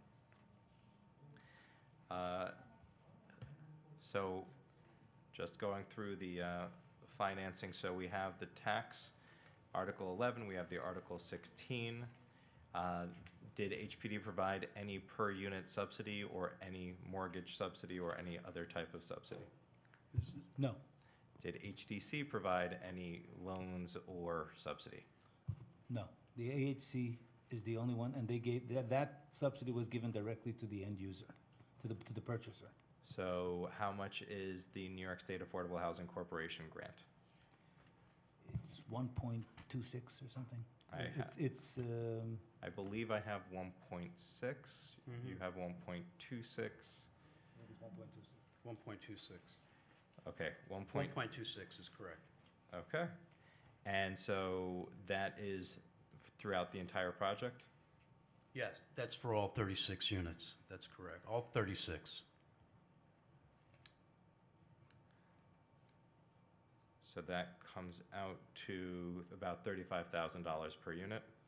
Well, there are 80% AMI and there are 110% AMI. The 80% are getting the larger subsidy, and the 110 AMI getting the $25,000 subsidy. So the total is the 1.26, but there are 16 units that are available to 80% AMI and 20 that are available to 110. Do you recall what the higher what the subsidy is for the higher units? I think it's 32.5. Is that what?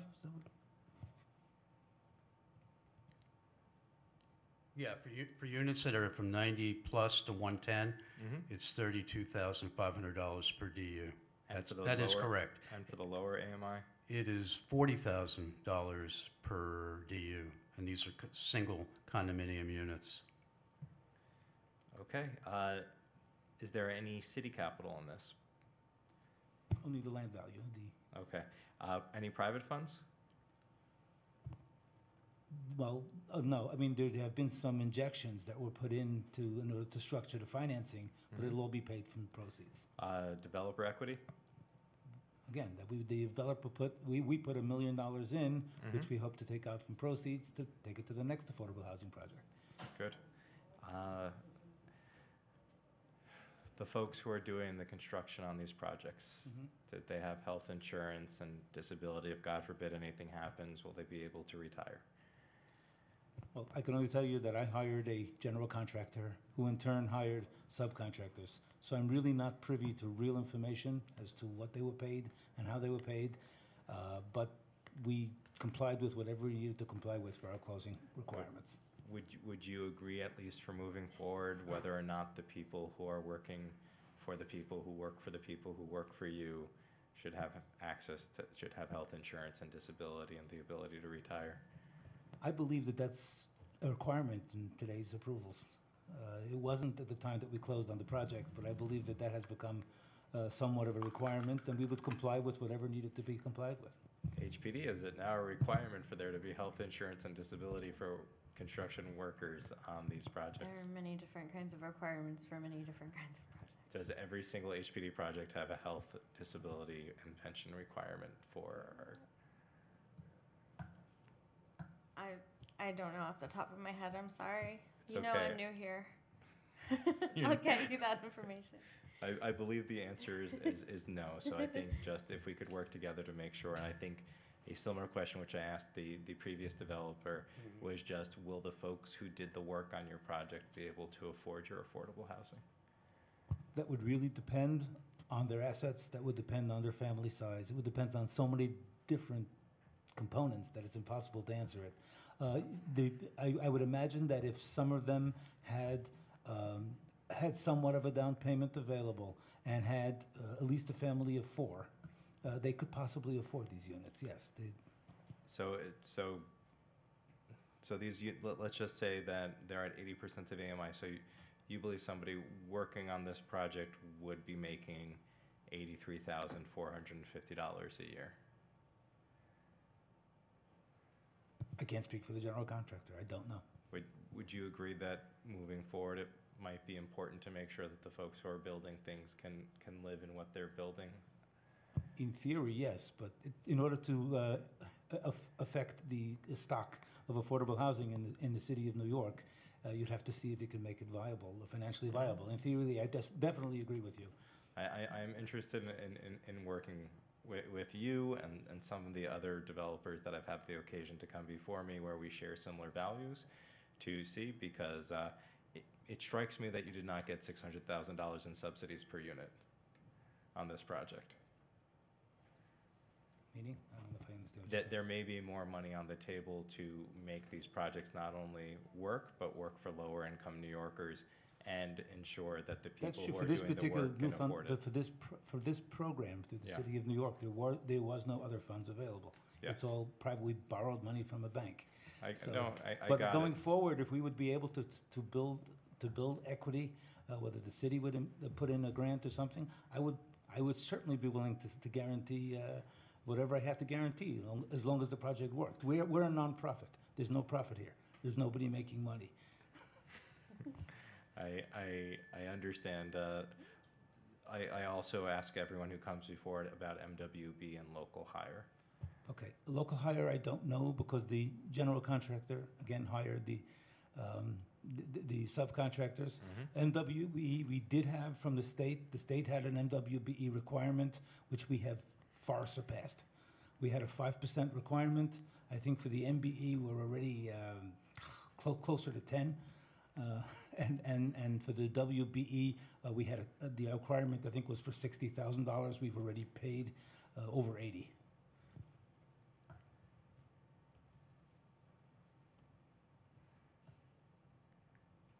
I think those are my questions. Thank you.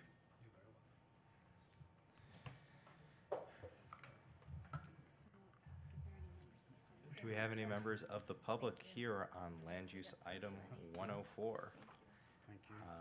Seeing none, I will close this public hearing. We have many, many more today.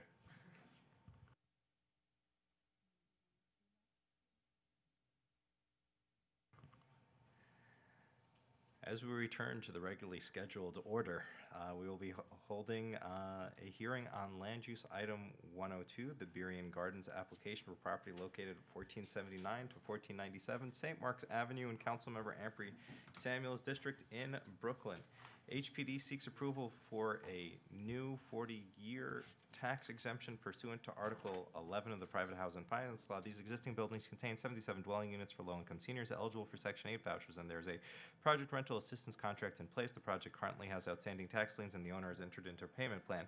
The new Article 11 tax exemption will facilitate the resolution of the liens for which the HUD will pay the interest, and approval of this application will also establish a new regulatory agreement ensuring affordability until 2058.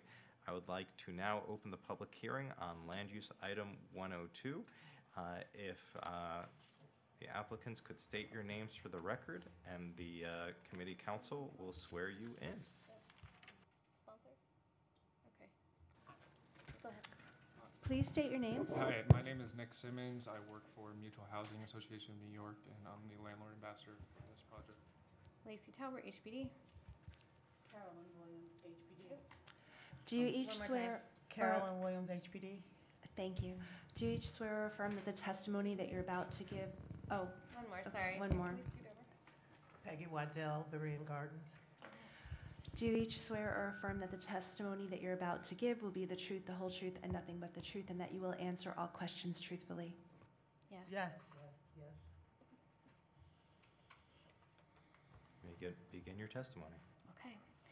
Land use number 102 consists of an exemption area containing one occupied multiple dwelling located at 1481 St. Mark's Avenue, block 1452, lots 66 and 70 to 78 in Brooklyn Council District 41, known as Burien Gardens HGFC.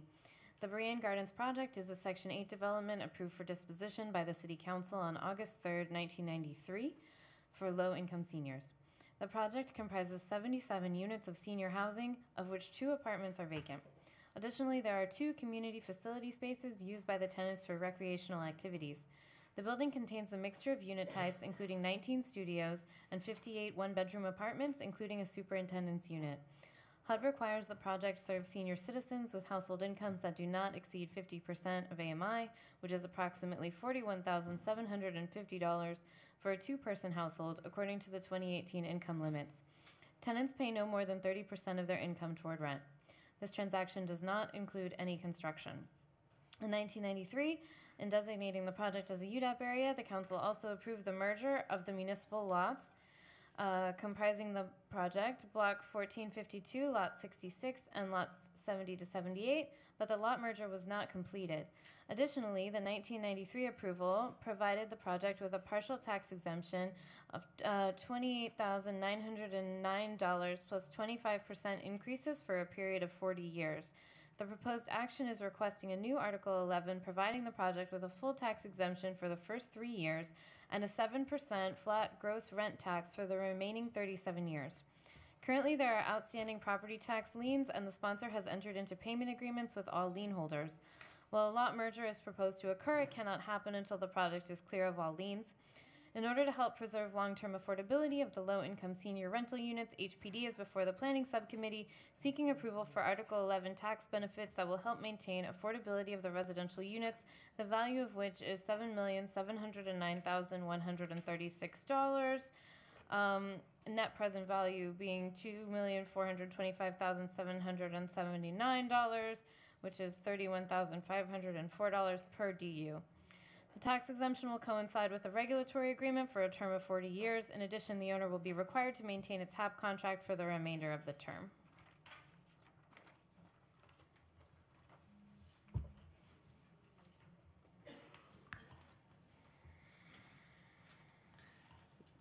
How and why did this affordable housing, senior housing development accrue property taxes and fall behind in paying them? Well, Well, at first, when they first applied for Article 11 with this committee, and it was approved, there was only receiving taxes on one lot, and that was lot 66. And so all the taxes were for 10 lots were being billed to one lot. In year 2013, when the taxes started getting dispersed across 10 lots, the majority of these lots do not even have a building. Some of them are vacant, like parking lots or community facility space, so they were not receiving these bills. When time came, when they started realizing how much arrears, they figured out that there were 4 liens on the property that were in jeopardy of being sold to 2 different lien servicers, and that's when myself, as landlord ambassador, we were pulled in with the HPD to figure out what was the dilemma. At first, we thought it was the taxes were too high, since the taxes just dispersed across from year 2012, 2013, and we thought that they were wrongfully charged. After debating this with HPD and Department of Finance for some time, a few months, we realized that they were not wrongfully charged, but they were just spread out across all 10 lots. And so in order to, we realized that we couldn't do a retroactive, what we initially wanted to do when we first heard about this case. So what we ended up doing was we started, going back through the paperwork and figuring out when this problem started and trying to figure out how to get into payment plans with the lien servicers and Department of Finance, because they were in jeopardy of foreclosure with 4 of the liens that were sold to the lien servicers from the last lien sale. Is the property being transferred to Mutual Housing Association of New York from Berrien HDFC, or? No. We are, it's a new program with HPD where a couple community organizations, non-for-profits like ourselves, who have affordable housing and went through certain, not really exact circumstances, but have experienced in circumstances throughout the years. So we were given this opportunity by HPD to help out small homeowners, non-for-profits who fall into hardships with taxes, physical distress, financial distress, and work with them with the action plan and try to figure out the best route to get from behind all those arrears that accumulated over time.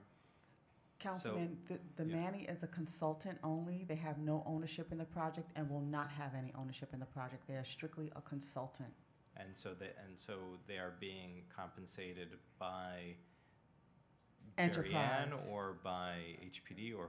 Enterprise has a program which they fund, but they got a grant and they fund the activities of Manny on behalf of the owner. Who is Enterprise? Enterprise Community Partners is a national nonprofit that works in the affordable housing field. Okay, so do we have somebody from Berrien HDFC here? Yes. Great. Yes. Okay, let's get everyone at the table together if possible. Great. I just want to thank Mutual Housing Association of New York, Manny, for being at this table. I'm a huge fan of your organization and of your executive director, Ismini. She is absolutely amazing. And she's gotten tough questions too, and she is one of the only people who's ever coming back after the tough questions to suggest that perhaps my questions weren't tough enough. So I want to just thank you for that. So this is a rehabilitation, and so I guess another question is, the project property is split among numerous zoning and property lots. Why were the lots never merged? Is a merger necessary to grant the Article 11 and address the outstanding tax issues? The lot merger cannot be effectuated until the tax liens are basically gone and the taxes are current on the tax lots.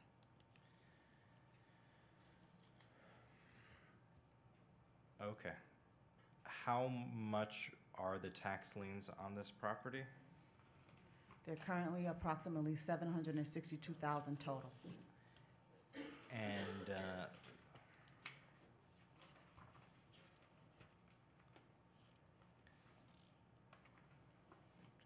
I was just looking to see if that was on in your testimony. So you have $762,000 in tax liens, and so the city said the taxes are due.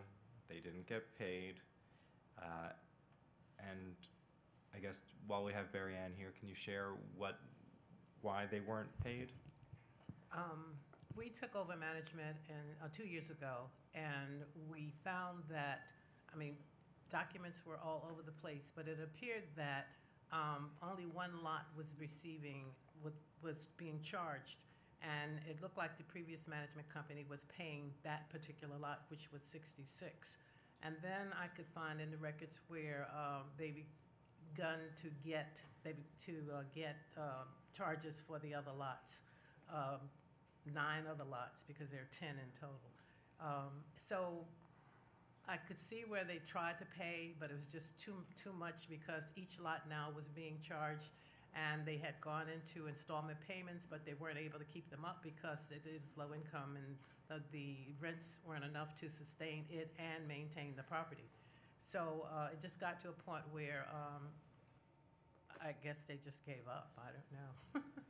Okay. So when we took over, we tried to straighten things out, and it's a monumental task that we took on. And then I think Council Member Neely had a session, or counseling session that I attended, and that's how I was informed about Mahaney, and reached out to them and everybody else that I could reach out to get help to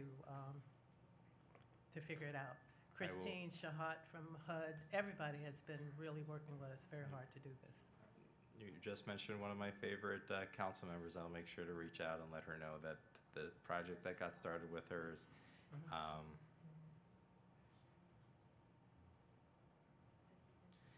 sorry. So you met with Darlene Mealy. So the $762,000. So the city put liens on it. You reached out, and so the city can just forgive those liens, and we don't need to pay it back, right?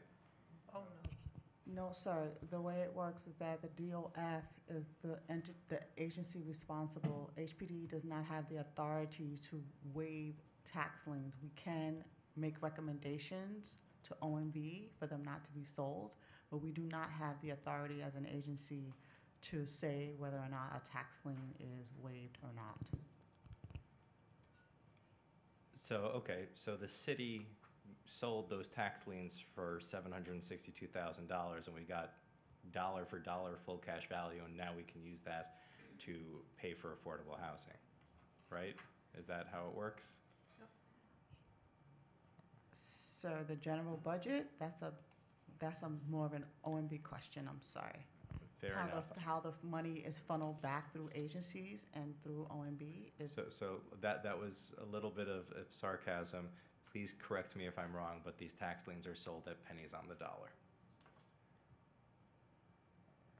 Do we have that information? My understanding is that they're sold. I'm not certain how. Okay. My belief. Unfortunately, that's not a function of HPD how they're sold. It looks like Manny may have an answer.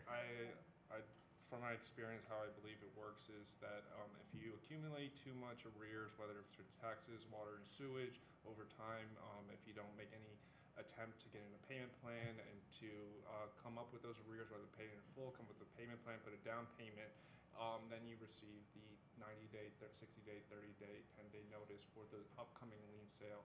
Of course, though, you do need to have accumulated arrears of those taxes. They're not going to put a lien sale for $2,000 for your taxes when the property's worth over a couple million.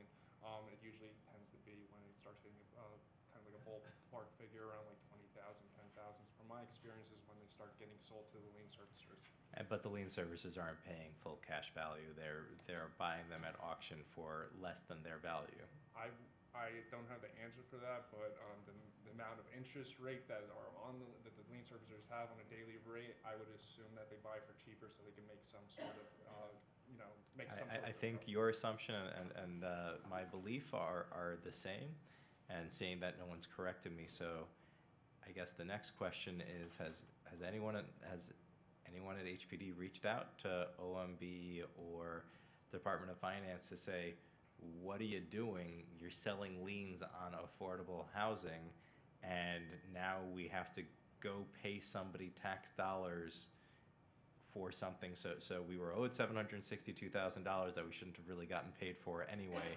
We sold it for less, but now we're gonna have to go pay somebody. Why can't we just refund them the money that they paid in error and cancel the transaction? Well, we spoke to the Department of Finance, and there's a couple situations in which, you know, liens can be forgiven, and unfortunately, this is not those situations. One is if the liens were given in error, which, as they stated, they were not. The second is if there is a nonprofit organization, they have a process they can go through if they were given liens in error. HDFCs are not considered nonprofits in that same way. So I would just say that if we have another one of these, I'd like Department of Finance and OMB to be at this table. I have been fighting these lien sales along with Councilmember Antonio Reynoso, who had a very amazing legislative director who is also fighting on this issue. And I think it's ridiculous that we're putting liens on churches for an $8,000 water bill, which happened in my district, and affordable housing, so that we're in a situation where we now have to give up additional money from tax dollars to pay people back for them giving us minor money on the dollar, and the city's losing money on this deal. So that being said, just going into the rest of the project, what was the land value when this was transferred over?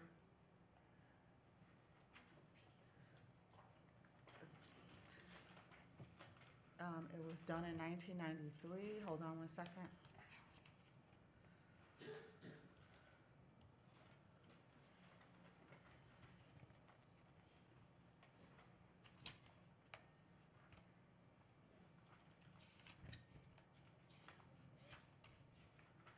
The next question is going. In 1994, the project was conveyed by the City of New York to the Birmingham Missionary Housing Development Fund Company for $38,500. So that was the price, or that was the value? That was the price, $38,500 in 1994. Okay, what was the value? Do we know? I'm not certain of the value in 1994. Okay. And then we're looking to do a partial tax abatement for a term of 40 years, and you've already testified on that value, so I appreciate that. And the subsidy that you're doing this under is the Landlord Ambassador Program. And are there any HPD subsidies? this is the HUD multifamily program. Landlord Ambassador Program is a different thing. The Landlord Ambassador is a consultant that works with the owner to help them Okay. get through their challenge. The program is the HUD multifamily program, but there are no additional capital dollars being provided. How many Class A, B, and C violations are there on the property? Right now, there are 3 Class A, 15 Class B, and 2 Class C. Any ECB violations? 2, either DOB or ECB, DOB, ECB.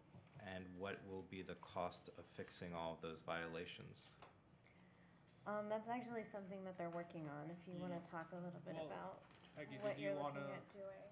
so, It's not part of this application, but they are looking at renovation as a next step. yeah, so, I think Peggy could talk May I about it a speak little to bit. that? Is the purpose of why you're here today just to wipe out the outstanding tax liens, or is it to deal with the violations, or both? Neither. The tax liens are not being wiped out. The tax liens are being paid back. Yes. As a part of the closing, the owner is required to show dismissal request and resolution of every violation just listed as part of the closing process. But if you don't know how much money they need for the rehabilitation, then why are we here today? There's no rehabilitation to this project. This is simply a financial transaction to alleviate the tax burden on the project. Okay. There's no construction. So what are the type A violations that we're looking at here, and how much are they easy to fix? Are we talking about a broken light bulb here, or are we talking about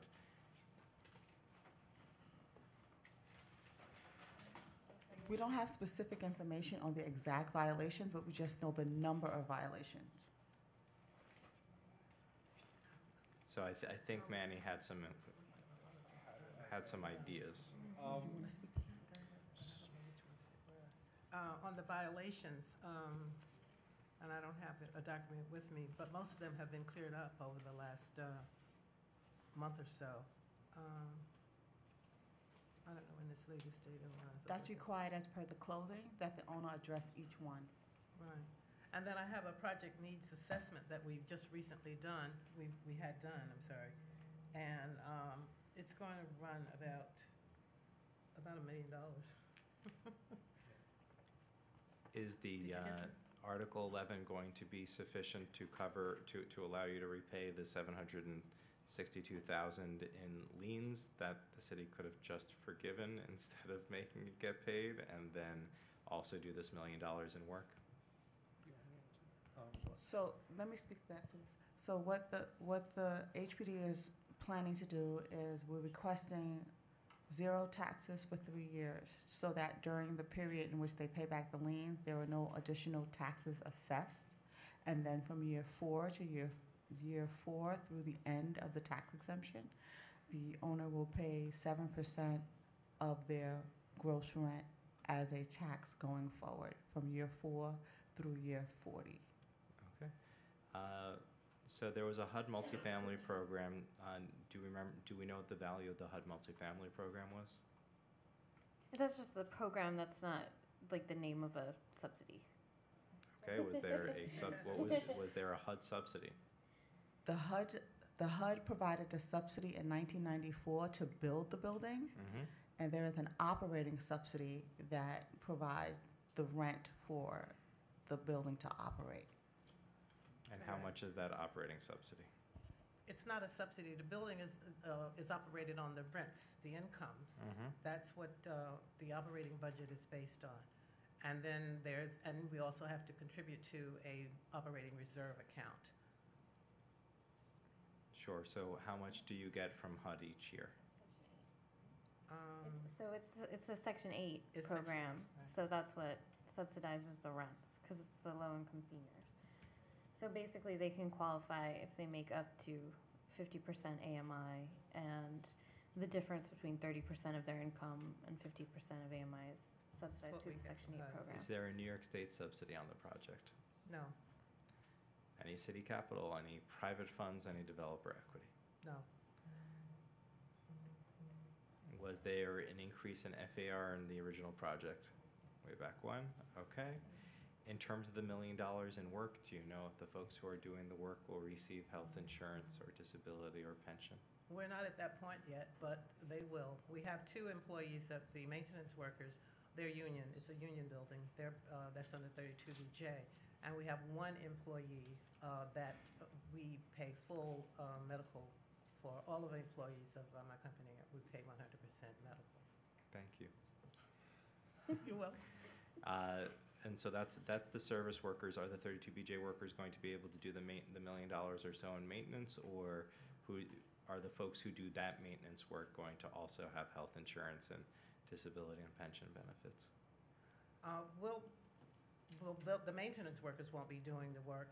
We'll have to contract that out, and then having sat through 2 previous interrogations, I will probably try to enter into a contract with the contractors to make sure that everybody's covered. They will all be able to afford living in there, so. I appreciate it, and I appreciate the commitment. If you run into any trouble, please let Ismini know, and we will come to the table, and I will personally work with you and Ampry Samuels to make sure that we can find somebody who can do the work at a rate that can be afforded. And if not, we may come back to the table to see if HPD can be a little bit more generous with the Article 11 terms. So to the extent we can get those numbers sooner, we just came from one of the most generous subsidies programs I've seen at $600,000 per unit, which will continue to be my high watermark. And we will, at $31,000 per dwelling unit, you are 20 times less expensive than other affordable housing. And then similarly for the folks that you'll contract out, will you consider working with contractors or subcontractors that are MWBEs? Absolutely. And would you consider bringing in local hires for either service workers or doing the construction work? We're committed to that.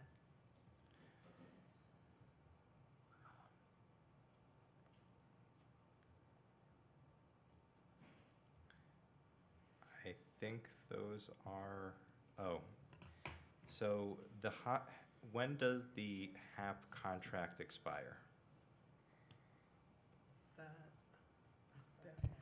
The HAP contract is an annual contract, so every year the owner applies to HUD for the rent for the next year. When does the HUD program expire? The HAP contract is generally, I don't even have it with me. The use But- restrictions on the property are for a minimum of 40 years. Run. And that's So 40 from years 1994 to 2034. But usually with a PRAC, they are senior in perpetuity, which means that it will remain a senior project in perpetuity.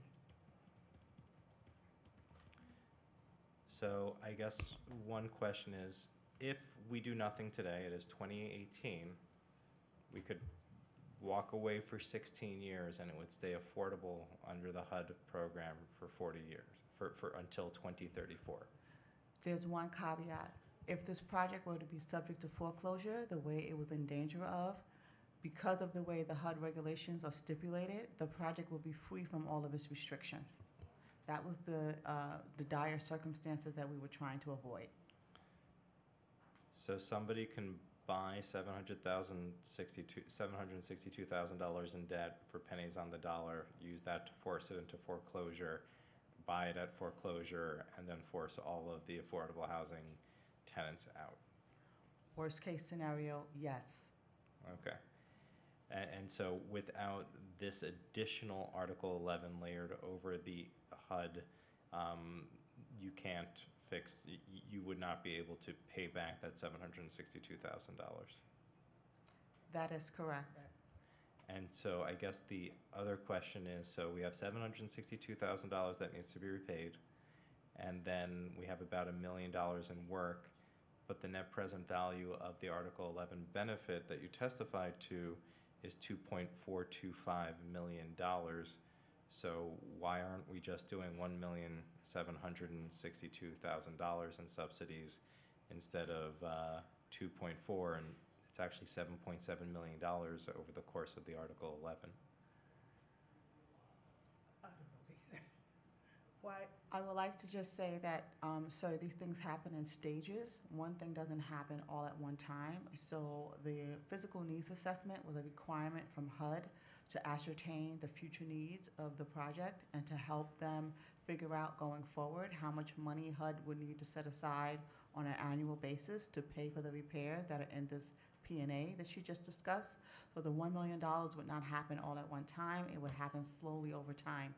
What typically happens is through years 1 through 5, the immediate needs are addressed right away. So whatever the cost is from year 1 through 5.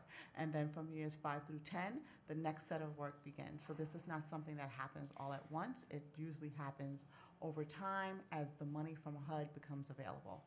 But we're giving $7.7 million over the next 40 years. So does this location need $7.7 million? Sorry, let's discount the 762. So does this site need $7 million in new work? Site needs a lot of work, because all of the money that it seemed that the previous management company was getting was going to try to pay the taxes. So the building just went, it needs everything: roof, water tank, it needs structural repairs, it just needs a lot. So, and as Ms. Williams said, you can't do it overnight, so it's going to be stretched out over a period of time. So I'm incredibly supportive of the project. I guess I'm just concerned that we're writing a check for $7.7 million today, but we don't actually know how much money you need, and we're doing a partial tax abatement, so we could be giving you more money. A roof is expensive. We know that from NYCHA. Boilers are expensive. So we're either being too generous or not generous enough, but we don't know, do we? One of the ways that we mitigate against that is that if there are any savings in the building, HUD will require the owner to put those monies in a reserve for that work. So for instance, if the taxes that they were supposed to pay in 1 year, just for example, were $1,000, but we, because of our tax exemption, they pay $50, that $50 will go into a reserve for the project to build up cash to pay for those reserves on its own. I mean, the work, rather, on its own. If we didn't vote on this today, but we gave you time to go figure out how much how much work needed to be done, and we voted on it on June 7th, is that enough time? Sorry, not June 7th, but after June 7th, would that be enough time to close? Is it enough time to find out what the real cost of the improvements are? Could we do it in July? What is stopping us from getting the information that we need before we vote on it? I mean, I think as Carolyn is saying, it's a complicated process. It takes more time than that. You know, they just finished the needs assessment.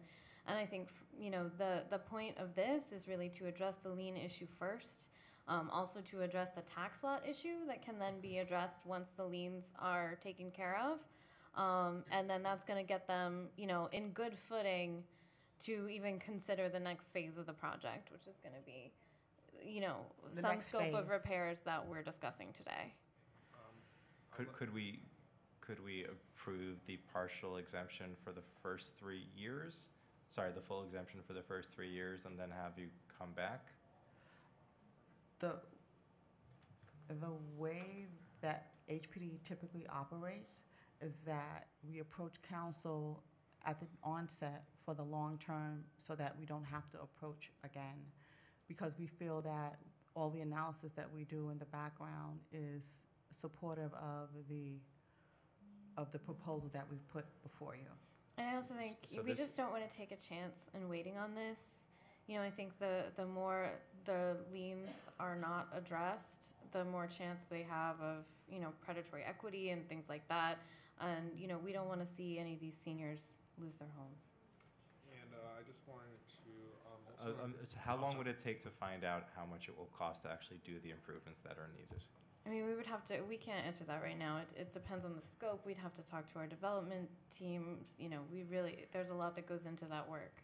And this also has to be HUD approved as well. So that sounds like months, not days or weeks. Yes. Correct. So why isn't it more appropriate to come back once that work is done? Because the tax liens are still generating interest, and they have to be paid off. Isn't there a court order? You have to tell them what it is. The court order to which one? Please explain. Tell them that. I'm sorry, I was. About the court order and the payment plan? Yeah, so I was trying to explain that. So why there's the underlying issue, why it's a partial, full for the first 3 years, partial for year 4 through 40 is because they're not only into 4 payment plans with the lien servicers. I also assisted Peggy and the owners in getting to 6 additional payment plans with Department of Finance. Those also accumulate interest on a daily basis. The lien servicers accumulate. So that's why year 1 through 3 is requesting a full exemption, because that's the biggest portion that they're going to be paid. And then from year 4 through 10, that's when they're going to be paying off the arrears for the remaining 6 lots that they also got into payment plans with. So that gives like why they're requesting that type of. So that was not included in the testimony. How much wasn't sold at tax liens? What is the outstanding tax liability for Department of Finance? And why aren't we just forgiving that retroactively instead of giving a tax abatement so that you can pay those liens pay DOF back's taxes with interest? Well, because once again, it was charged correctly. It was just dispersed across plenty of lots. But we can do a retroactive tax abatement. And that's what we that's what we were trying to pursue for the, when I first jumped on and heard about this case and started working with Peggy and the owners, but it was, they weren't able to, we weren't able to take that action plan, that path. The only plan we were able to do was become current on what we were rightfully charged but wrongfully addressed to. What is the DOF tax liability on this project? So we got into 6 payment plans for 6 of the other 10 lots. The payment plans are, well, 2 lots we paid in full, lot 73 and 74. That was $27,489.62 versus lot 73. Lot 74 was also paid in full, and that was $24,994.12. For lot 71, we entered into a 10-year payment plan. We had to put a down payment. Well, they currently paid $4,888, and they have quarterly payments of $653 for 10 years. So that'd be 40 payments. And these are all the Department of Finance payment plans are on quarterly basis. The next one is lot 76. It's also in a 10-year payment plan. We already paid $5,059. And it's $675 on 99 cents on a quarterly basis for 10 years, 40 payments. How much was that one? The quarterly payments are $675.99 for 40 payments, and we already paid $5,059. Not me, I'm sorry, I keep including. Yeah, I know, I got it. So then lot 78, since they never defaulted on a payment plan, we didn't have to put a down payment down. I would preferably like to, but the proper. What's the total value of the outstanding DOF liabilities? Because so far, It's I'm not. I'm only 2 there. No, I got it, but so far you're saying things that are in tens of thousands and payments that are 3 figures and in hundreds of dollars, and that still doesn't come out to either the $2.4 million net present or the 7.7 full value. So I'm just. I can answer that. So they currently, just to sum it up, they currently paid $62,430. The down payments were $60,252. So that's already $123,000. Nick, I'm sorry, I have the exact numbers right here, Okay. I'm sorry. So for Department of Finance, total liens are $415,000 at 18% interest for 10 years. The 2 other lien holders, one has Tower Capital, has liens of $157,285 at 18% interest for 3 years. And MTAG is another servicer that has total liens of $190,000 at 18% interest for 3 years. And is that the 762 or is? Yes. Is there any, okay. So I guess for HPD, why can't we, the Article 11, forgive the DOF portion for $415,000? My understanding is because of the length of the time that has gone by and the fact that there were court actions going on that we were unable to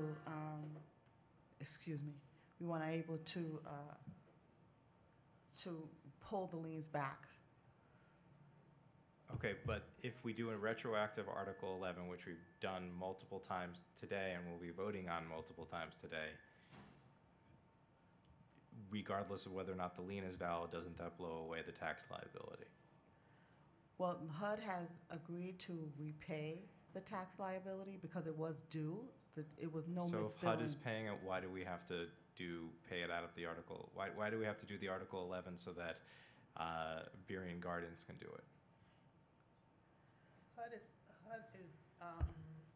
HUD is helping in the form of a rent increase to give us additional revenue to pay off the liens as well as to try and maintain the building. So we still have to pay them. We have it's a 3 years for the 4 lots that were sold. So we have to make that was the court. I didn't realize that's what you were talking about. That was the court order that we have, and so we can't renege on that. And then of course we have to pay the installment for the Department of Finance So we're doing that, and everything is done through rents and the HUD subsidy. So we just need the time. No, I get it. I'm almost tempted to step out and call the Commissioner of Tax and Finance right now and just ask him, well, HPD should be able to answer why are we able to do an Article 11 retroactively for This taxes property has owed. court orders that they have to pay. The property was almost in foreclosure. We pulled it Okay, back from so- foreclosure. So there's a court order that says the City of New York may not offer an Article 11 to forgive retroactive tax. No, it's a court order that they have to pay the taxes that were due. Not that we can't provide an Article 11, If but we that they did have a- to pay If the we did an taxes. Article 11 that was retroactive, would the court still, if they are ordered to pay the taxes are due, and we say there's now an Article 11 that is retroactive, we're doing one moving forward, but we're doing it retroactive, that they wouldn't have to pay it anymore? I don't understand that. If you do it retroactive and monies have already, the city has already gotten the money from the, Have you already I- paid the 400, so you've already paid a bulk of it? no, we paid the down payment, I think it was like 15, a percent down, and we've been making the monthly payments. I think this is like maybe the third month. So we're taking our income, so our income comes from real estate taxes, so we're saying to you, you don't have to pay us taxes, so that you can take the additional money that you have to pay us, again, through the Department of Finance, to pay your back taxes, and then you're giving them 18% interest using using the excess money you will have from not having to pay taxes. Does that sound strange to anyone other than me? Sir, unfortunately, we can't usurp the court orders that require them to be paid. So that's the challenge that we have no choice but to make sure that the property does not go in foreclosure. We pulled the property back from foreclosure the owner pulled the properties back from foreclosure by agreeing to the payments that were due over years. These were not just 1 year of taxes. I don't remember how far back the taxes went, but it's over multiple years that the taxes were not paid. So unfortunately, because the liens were so far gone and they were in court about to be foreclosed upon, we at HPD do not have the authority to usurp a court order. Has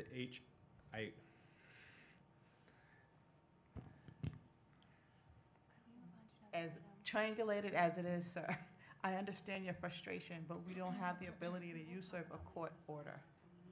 Again, I just want to stress that, this is, I think Carolyn said it the other day when we were talking about this, that, this is triage. We're doing what we can to save this property from foreclosure. This is the tool that we have to do it. Has HPD ever issued a retroactive Article 11 on a lien? On a tax lien? Just remember that the liens were not sold. And when HPD has the authority to do a retroactive to Article 11, the liens are not already sold and in servicing and in a default. These liens were also sold, they were in servicing, and they were in default by time HPD became involved. But only 340,000 have been sold to Tower and MTAG. DOF still has the majority at 415,000. Again, we don't have the authority to usurp a court order. Do you have a copy of the court order?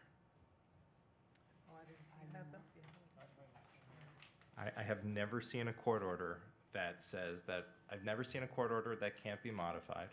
I have never seen a court order where if two parties to the court order have a settlement agreement, that those parties can't do that. Never in my life. And I have never seen a judge who would say to somebody, I'm sorry, you can't satisfy the judgment through another means. And I think that if the judge in this matter saw that the city through HPD is giving a tax abatement so that you have income, so that you can then pay 18% interest on money that you owe to Department of Finance, at the same time as you're not going to be paying taxes moving forward, they would say, to quote Emma Wolf, we have a right hand, left hand problem here. And it's Sir, I agree, but at the same time, in order for us to get this property on good financial standing, these are the elements of the transaction And that. Do you have another think item that before us you're- today? Yes, we do. Okay, so what we'll do is, we'll hear the next item. We still have, I think, your Hudson Pierce. Yes. So, and 501 West 51st Street is not you, or it's you? No, it is not. During 501 51st, which we will put last, if you can get on the phone with HPD, if you can get on the phone with DOF, if I need to recess and call the commissioner, the finance commissioner myself, I feel that first I want to support Birrianne however I can.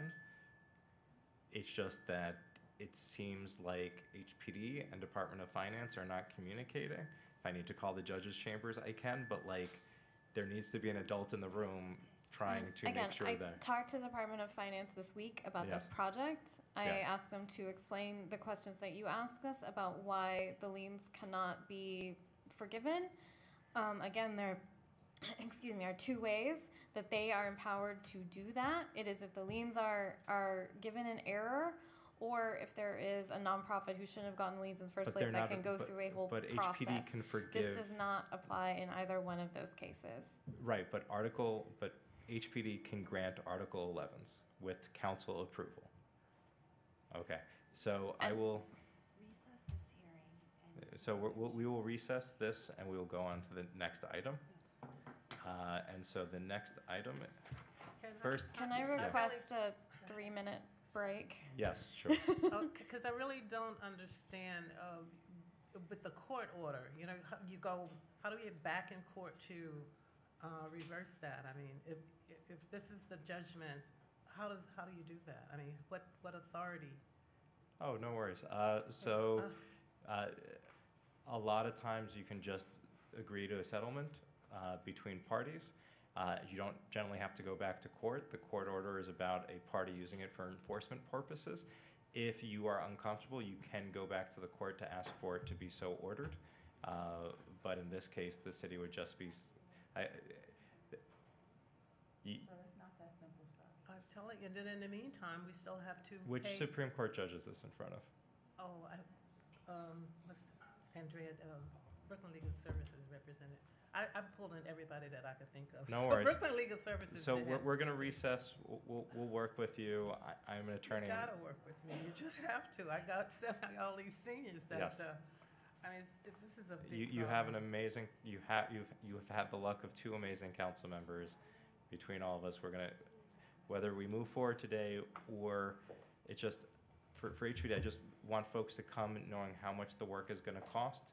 If we have a weird situation where we're borrowing from Peter to pay Paul, I just want to make sure we've engaged it. And if the commissioner of HPD and the commissioner of Department of Finance aren't able to work together on this, I need to bring in OMB and Melanie Hartzog to figure this out, because the idea of not taking income so that we can pay ourselves back, it is ludicrous. So let's recess. We'll do a 5-minute break, and then we'll take on the next item, which would be Hudson Pierce. Thank you.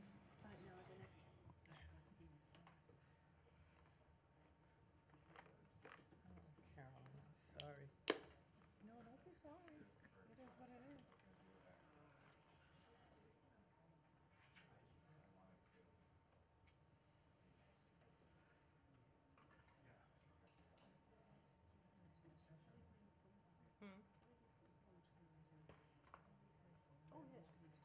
Mine is being charged over there.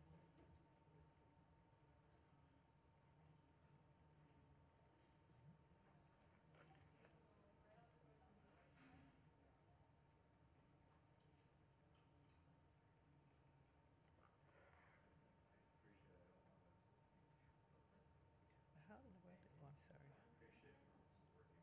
I'm sorry. How do you reverse that? The court, I don't. Can't reverse no No. You can't reverse no.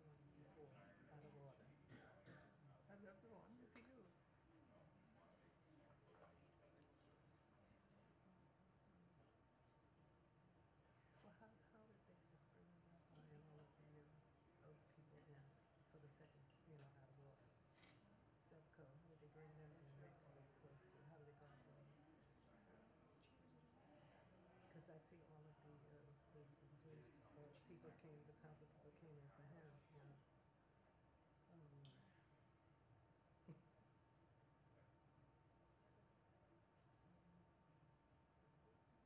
Nick, what do you have? Nick, is that your container there? Yeah. Would you have any booze in it? No, it's just. Okay. I need a drink. Oh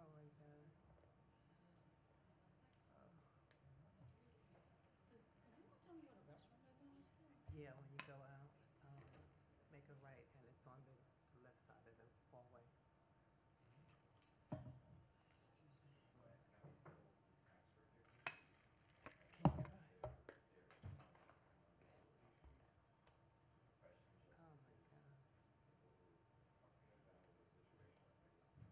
What is he? He's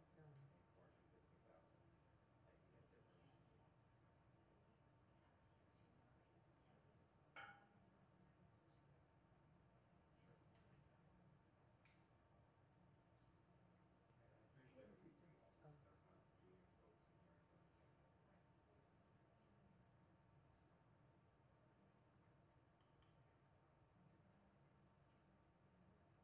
Can't reverse a quarter. Reverse a quarter. Yeah, that kind of power is just crazy. Ooh.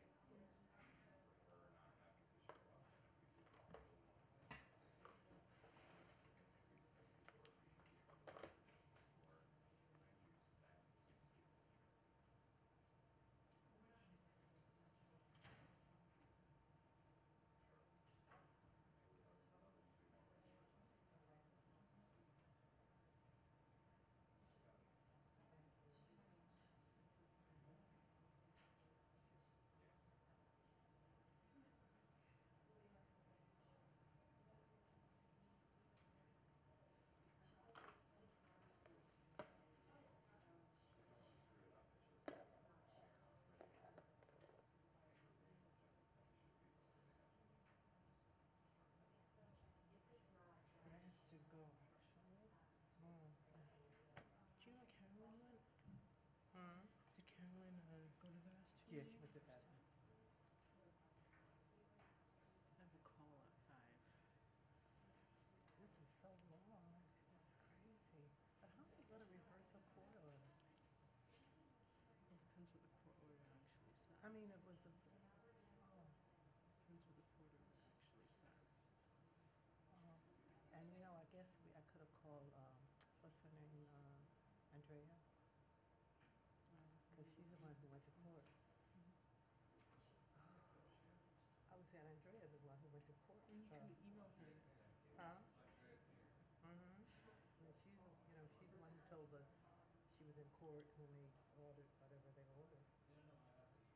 Oh, you do? Okay. Hey, what do we do about the 5 o'clock call? Huh? What do we do about the 5 o'clock call? What phone? Okay. For the witness out? Yeah. I don't have the email number to them on my council. That's why I'm not talking to her right now. No, totally. I can't, for some reason I don't have access to internet here, but I would do it. It's not loading for me. Yeah. I'm gonna get a good supper after this. I'm so hungry. I think, I don't know if we're done with that. Are we done with Barry? We're recessing, we'll go on to the next item. You see, I forgot my snacks, I forgot my food. This is when I'm here for 4 hours.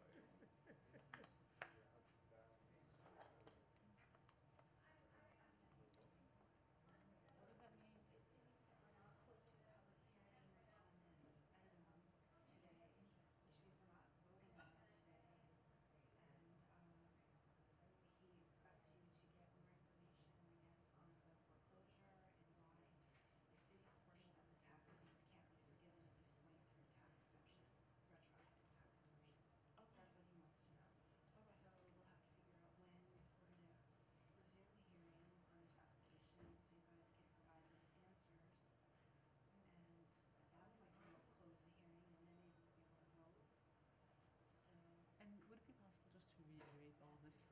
because I think she does the scheduling. For HPD and DOF to talk and for us to just do a retroactive. So I think it would be helpful to have Lacey involved. I don't know where she went. I know when she comes back, just to make sure because she's involved in the scheduling. Hey, Jeff, sorry to pull you out of the meeting. It's not that simple. Yeah, I know, but going forward, like, I was on the call, I don't remember, discussion of the foreclosure litigation in court order, that was news to me, and I also don't remember it being disclosed that 300,000 roughly were the liens that had been sold versus 400,000 being the liens that were, the cities. So, you know, it was made to sound as if 732,000 were tax liens that had been sold and were all in private hands. No, before. I understand that the jury is not as unfortunate. I understand that that's still it's a quality of life. City's $400,000 portion of this before agreeing to move or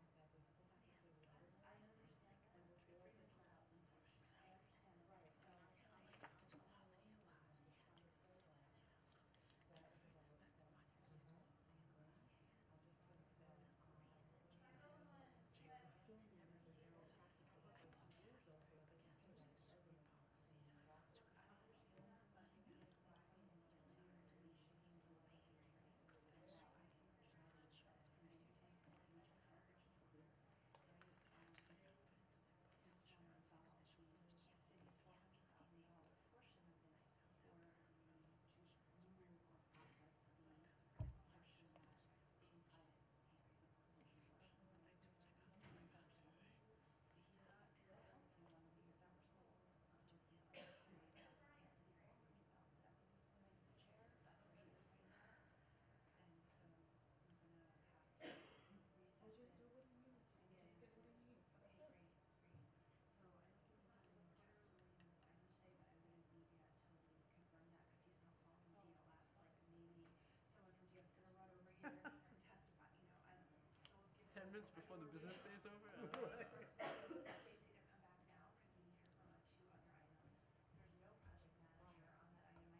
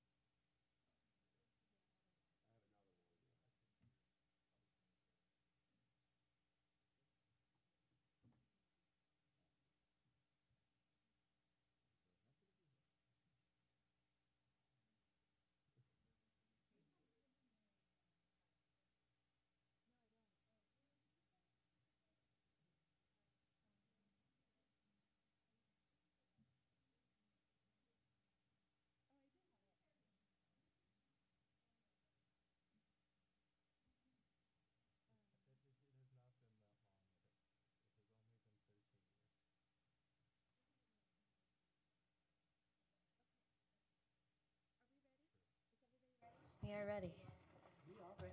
Here are the testimonies. Oh.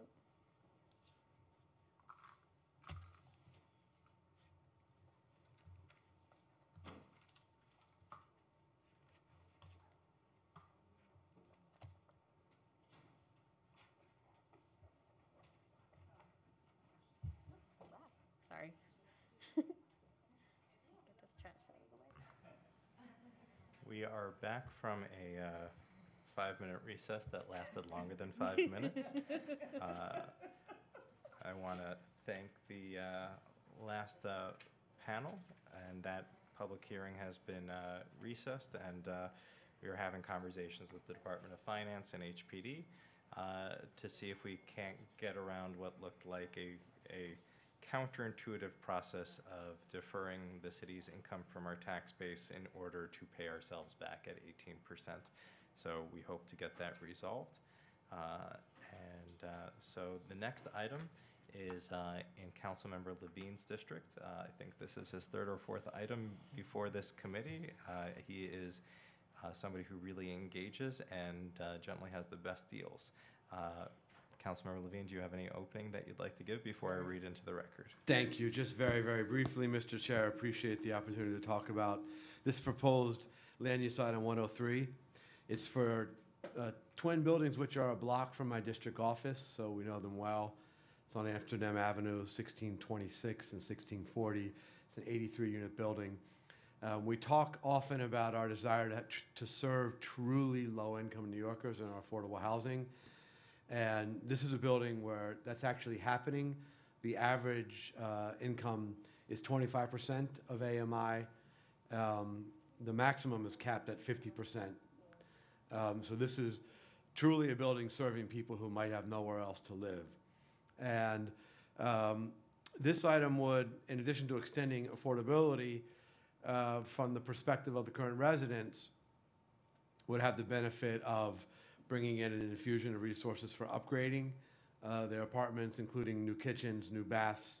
There are a lot of ADA accessibility problems in the building, which I believe this would fix. Some modernized lighting as well. So this really would bring about a quality of life improvement for these 83 families, in addition to locking in affordability through, I believe, another 40 years. And why I'm pleased to support this project. Thank you, Mr. Chair. Thank you. Land use item 103, Hudson Piers 2, for property in Councilmember Levine's district, Manhattan. A new partial Article 11 tax exemption is sought for 2 fully occupied buildings with 83 units located at 1626, 1640 Amsterdam Avenues.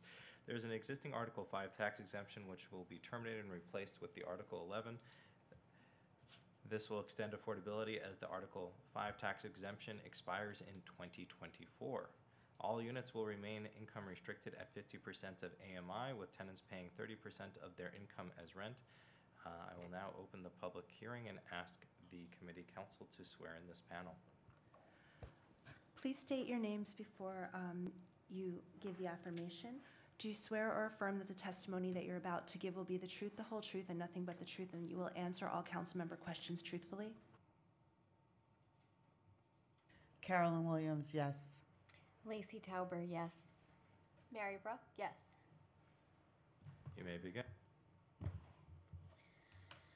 Land use item number 103 consists of an exemption area containing 2 fully occupied multiple dwellings located at 1626 and 1640 Amsterdam Avenue in Manhattan Council District 7 and is known as Hudson Piers 2. The project is a low-income Section 8 development currently owned by an Article 5 housing redevelopment company, approved for disposition by the Board of Estimate on December 4th, 1980. At the time of disposition approval, the housing company also received a property tax exemption, which is set to expire on March 31st, 2024.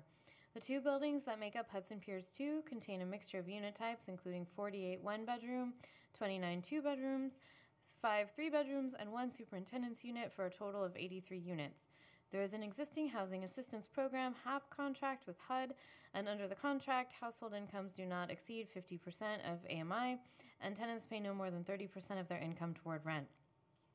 Under HPD's HUD multifamily program, the current owner will convey the project to a new entity formed under a Housing Development Fund Corporation, HDFC, and the acquisition will utilize private financing. The HDFC will enter into a new HAP contract with HUD for an additional 20 years upon expiration of the current agreement when it reaches the end of its term, March 31st, 2030. Eligible tenants will receive Section 8 rental assistance. A moderate rehabilitation is planned for the project that includes making the units ADA adaptable. Additional work will be upgrades to the kitchens and bathrooms, new LED lighting, and code-compliant switches and outlets, as well as replacing smoke detectors and plastering and painting. There are very few housing code violations, and the rehab will address any that are outstanding.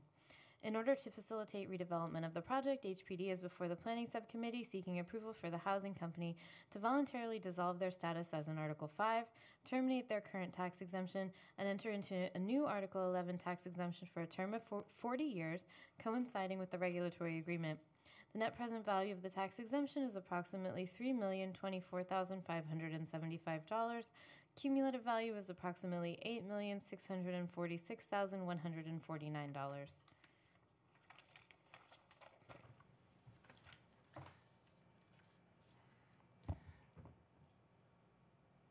I understand that the Section 8 contract, which runs through 2038, restricts all the units to 50% of AMI.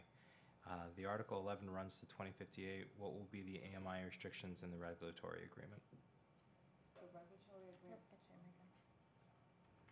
Good afternoon. The regulatory agreement will match the HUD restrictions.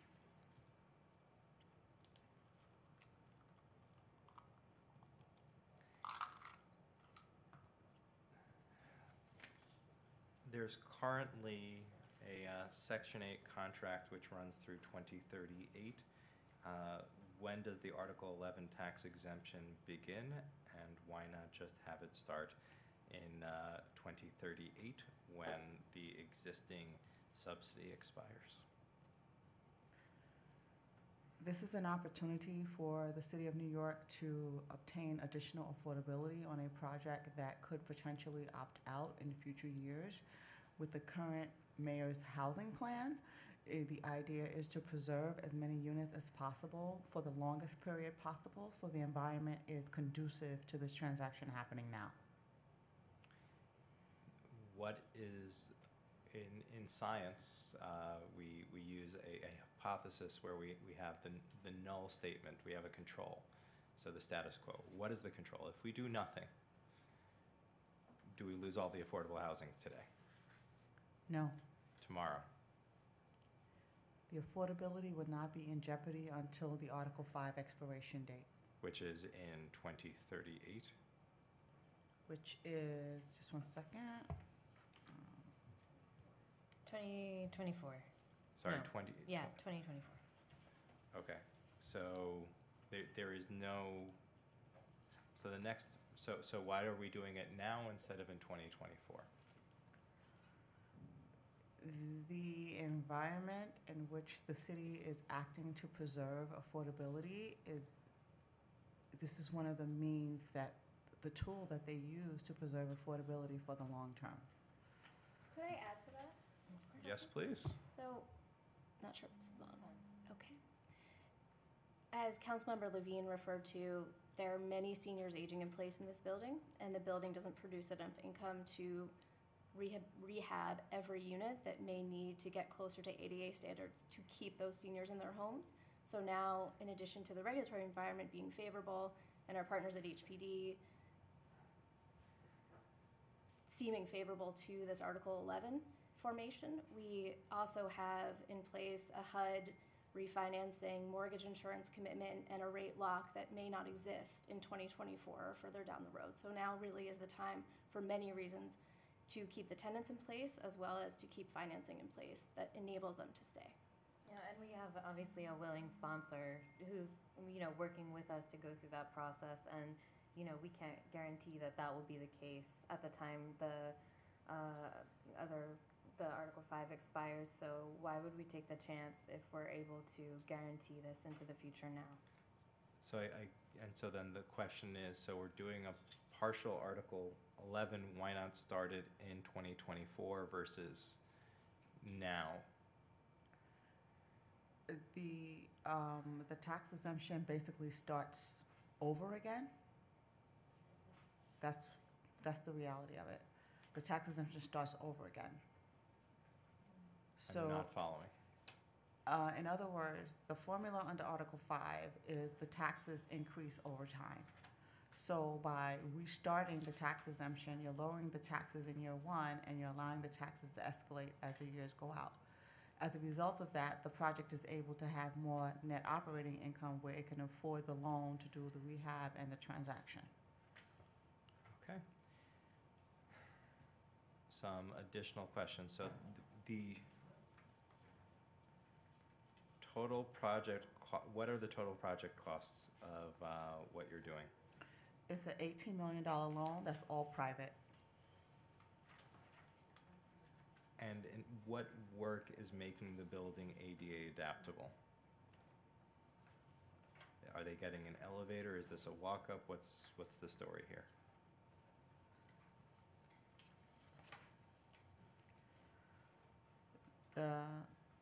I believe it's ADA compliant doors, bathroom subfloors, and countertops.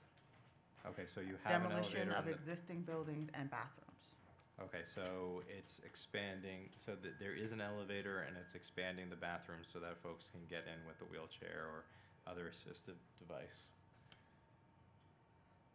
I recognize Councilmember Levine is well expert and has likely There- been in this building, and There I are- just want to take a moment.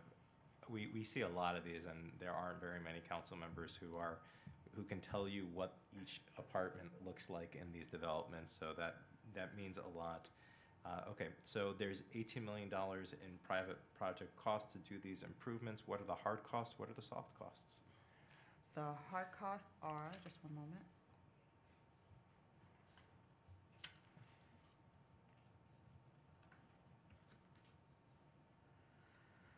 The construction costs are 1.6 million. The closing costs are 300,000, and the balance is basically purchase price.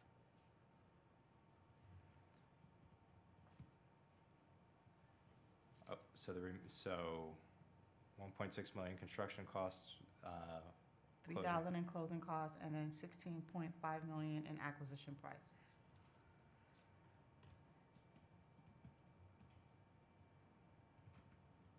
so there aren't really any soft costs on this project. According to my budget, I have purchase price, closing costs, and construction costs. Okay. And so the construction isn't gonna have, you don't have to pay architects, you don't have to pay engineers. Okay, great.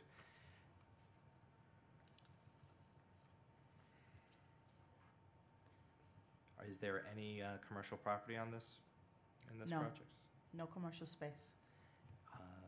Is there any HPD subsidy beyond the Article 11? No. Is there any HDC financing? No. Any low-income housing tax credits? No. Any federal subsidies? No. State subsidies? No. Did Mark give you any money? No. It's a good thing. Councilmember Levine has a record of putting capital member item discretionary funding into affordable housing in his district. Is there any developer equity in this?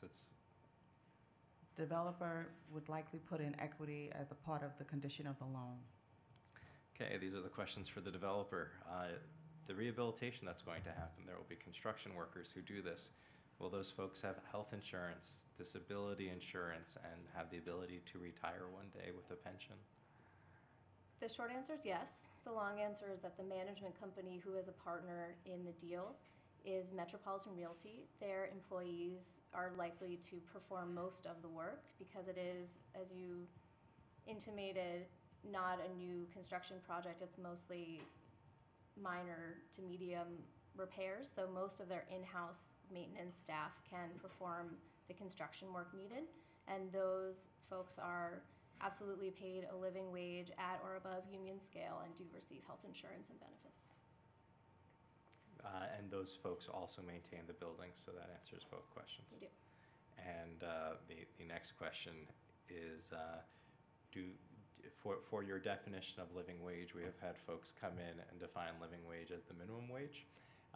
And so will the folks who are doing this work and who work in this building be able to afford the affordable housing in this building? Will they meet a minimum of the 50% AMI? I'm okay if they exceed 50% of AMI.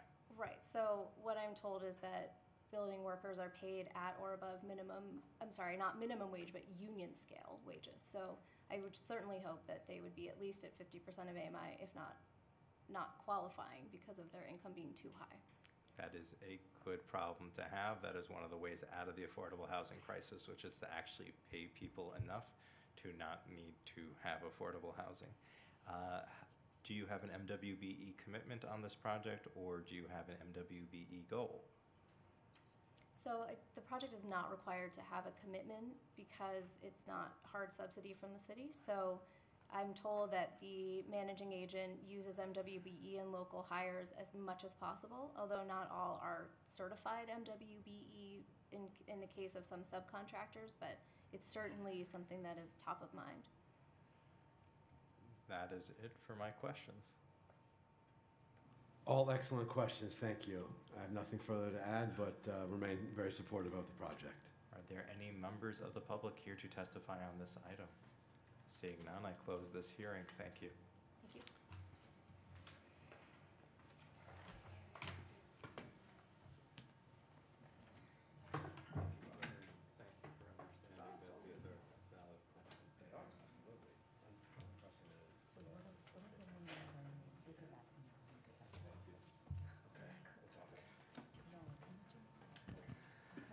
Our next public hearing will be on land use number 106.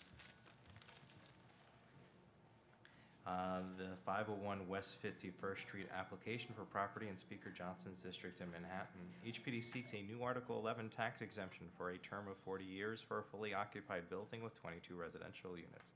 The building, which was once two buildings, which have now been combined, was rehabilitated previously. Some tenants were relocated during the rehabilitation, have returned to the building. The rest of the rehabilitated units were marketed to families with incomes of 80% of AMI. The tax exemption would be retroactive, something that I'd love to see on another project we heard today, to 2010. It is going back 8 years.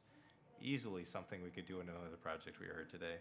Since this building has existing tax arrears, very similar to another project we heard today, we'd like to open the hearing on land use item 106 on the advice of our land use council. The speaker is supporting this item, and we will ask if HPD would consider submitting testimony into the record, and we will waive the hearing. Sorry, let me just see if we have anyone in the public who's here to testify. That being said, we would, if you'd agree to enter it into the record, we would waive hearing on this item. We're not waiving the hearing. We are opening the hearing, and she's going to submit her written testimony, and then we're going to close the hearing. What the committee council said. Do you want to repeat that for the record? As the committee council has advised, we will open the hearing, which we have just done. If you would agree to submit the testimony, and then we will close the hearing since there is no one to testify on it. That's fine. Thank I have you. it here. I will submit it to the Sergeant at Arms. Say I now close the public hearing on this item. I now close the public hearing on this item. All items have been heard today and will be laid over. I'd like to thank the council and land use staff for preparing today's hearing, the members of the public and my colleagues for attending. This meeting is hereby adjourned.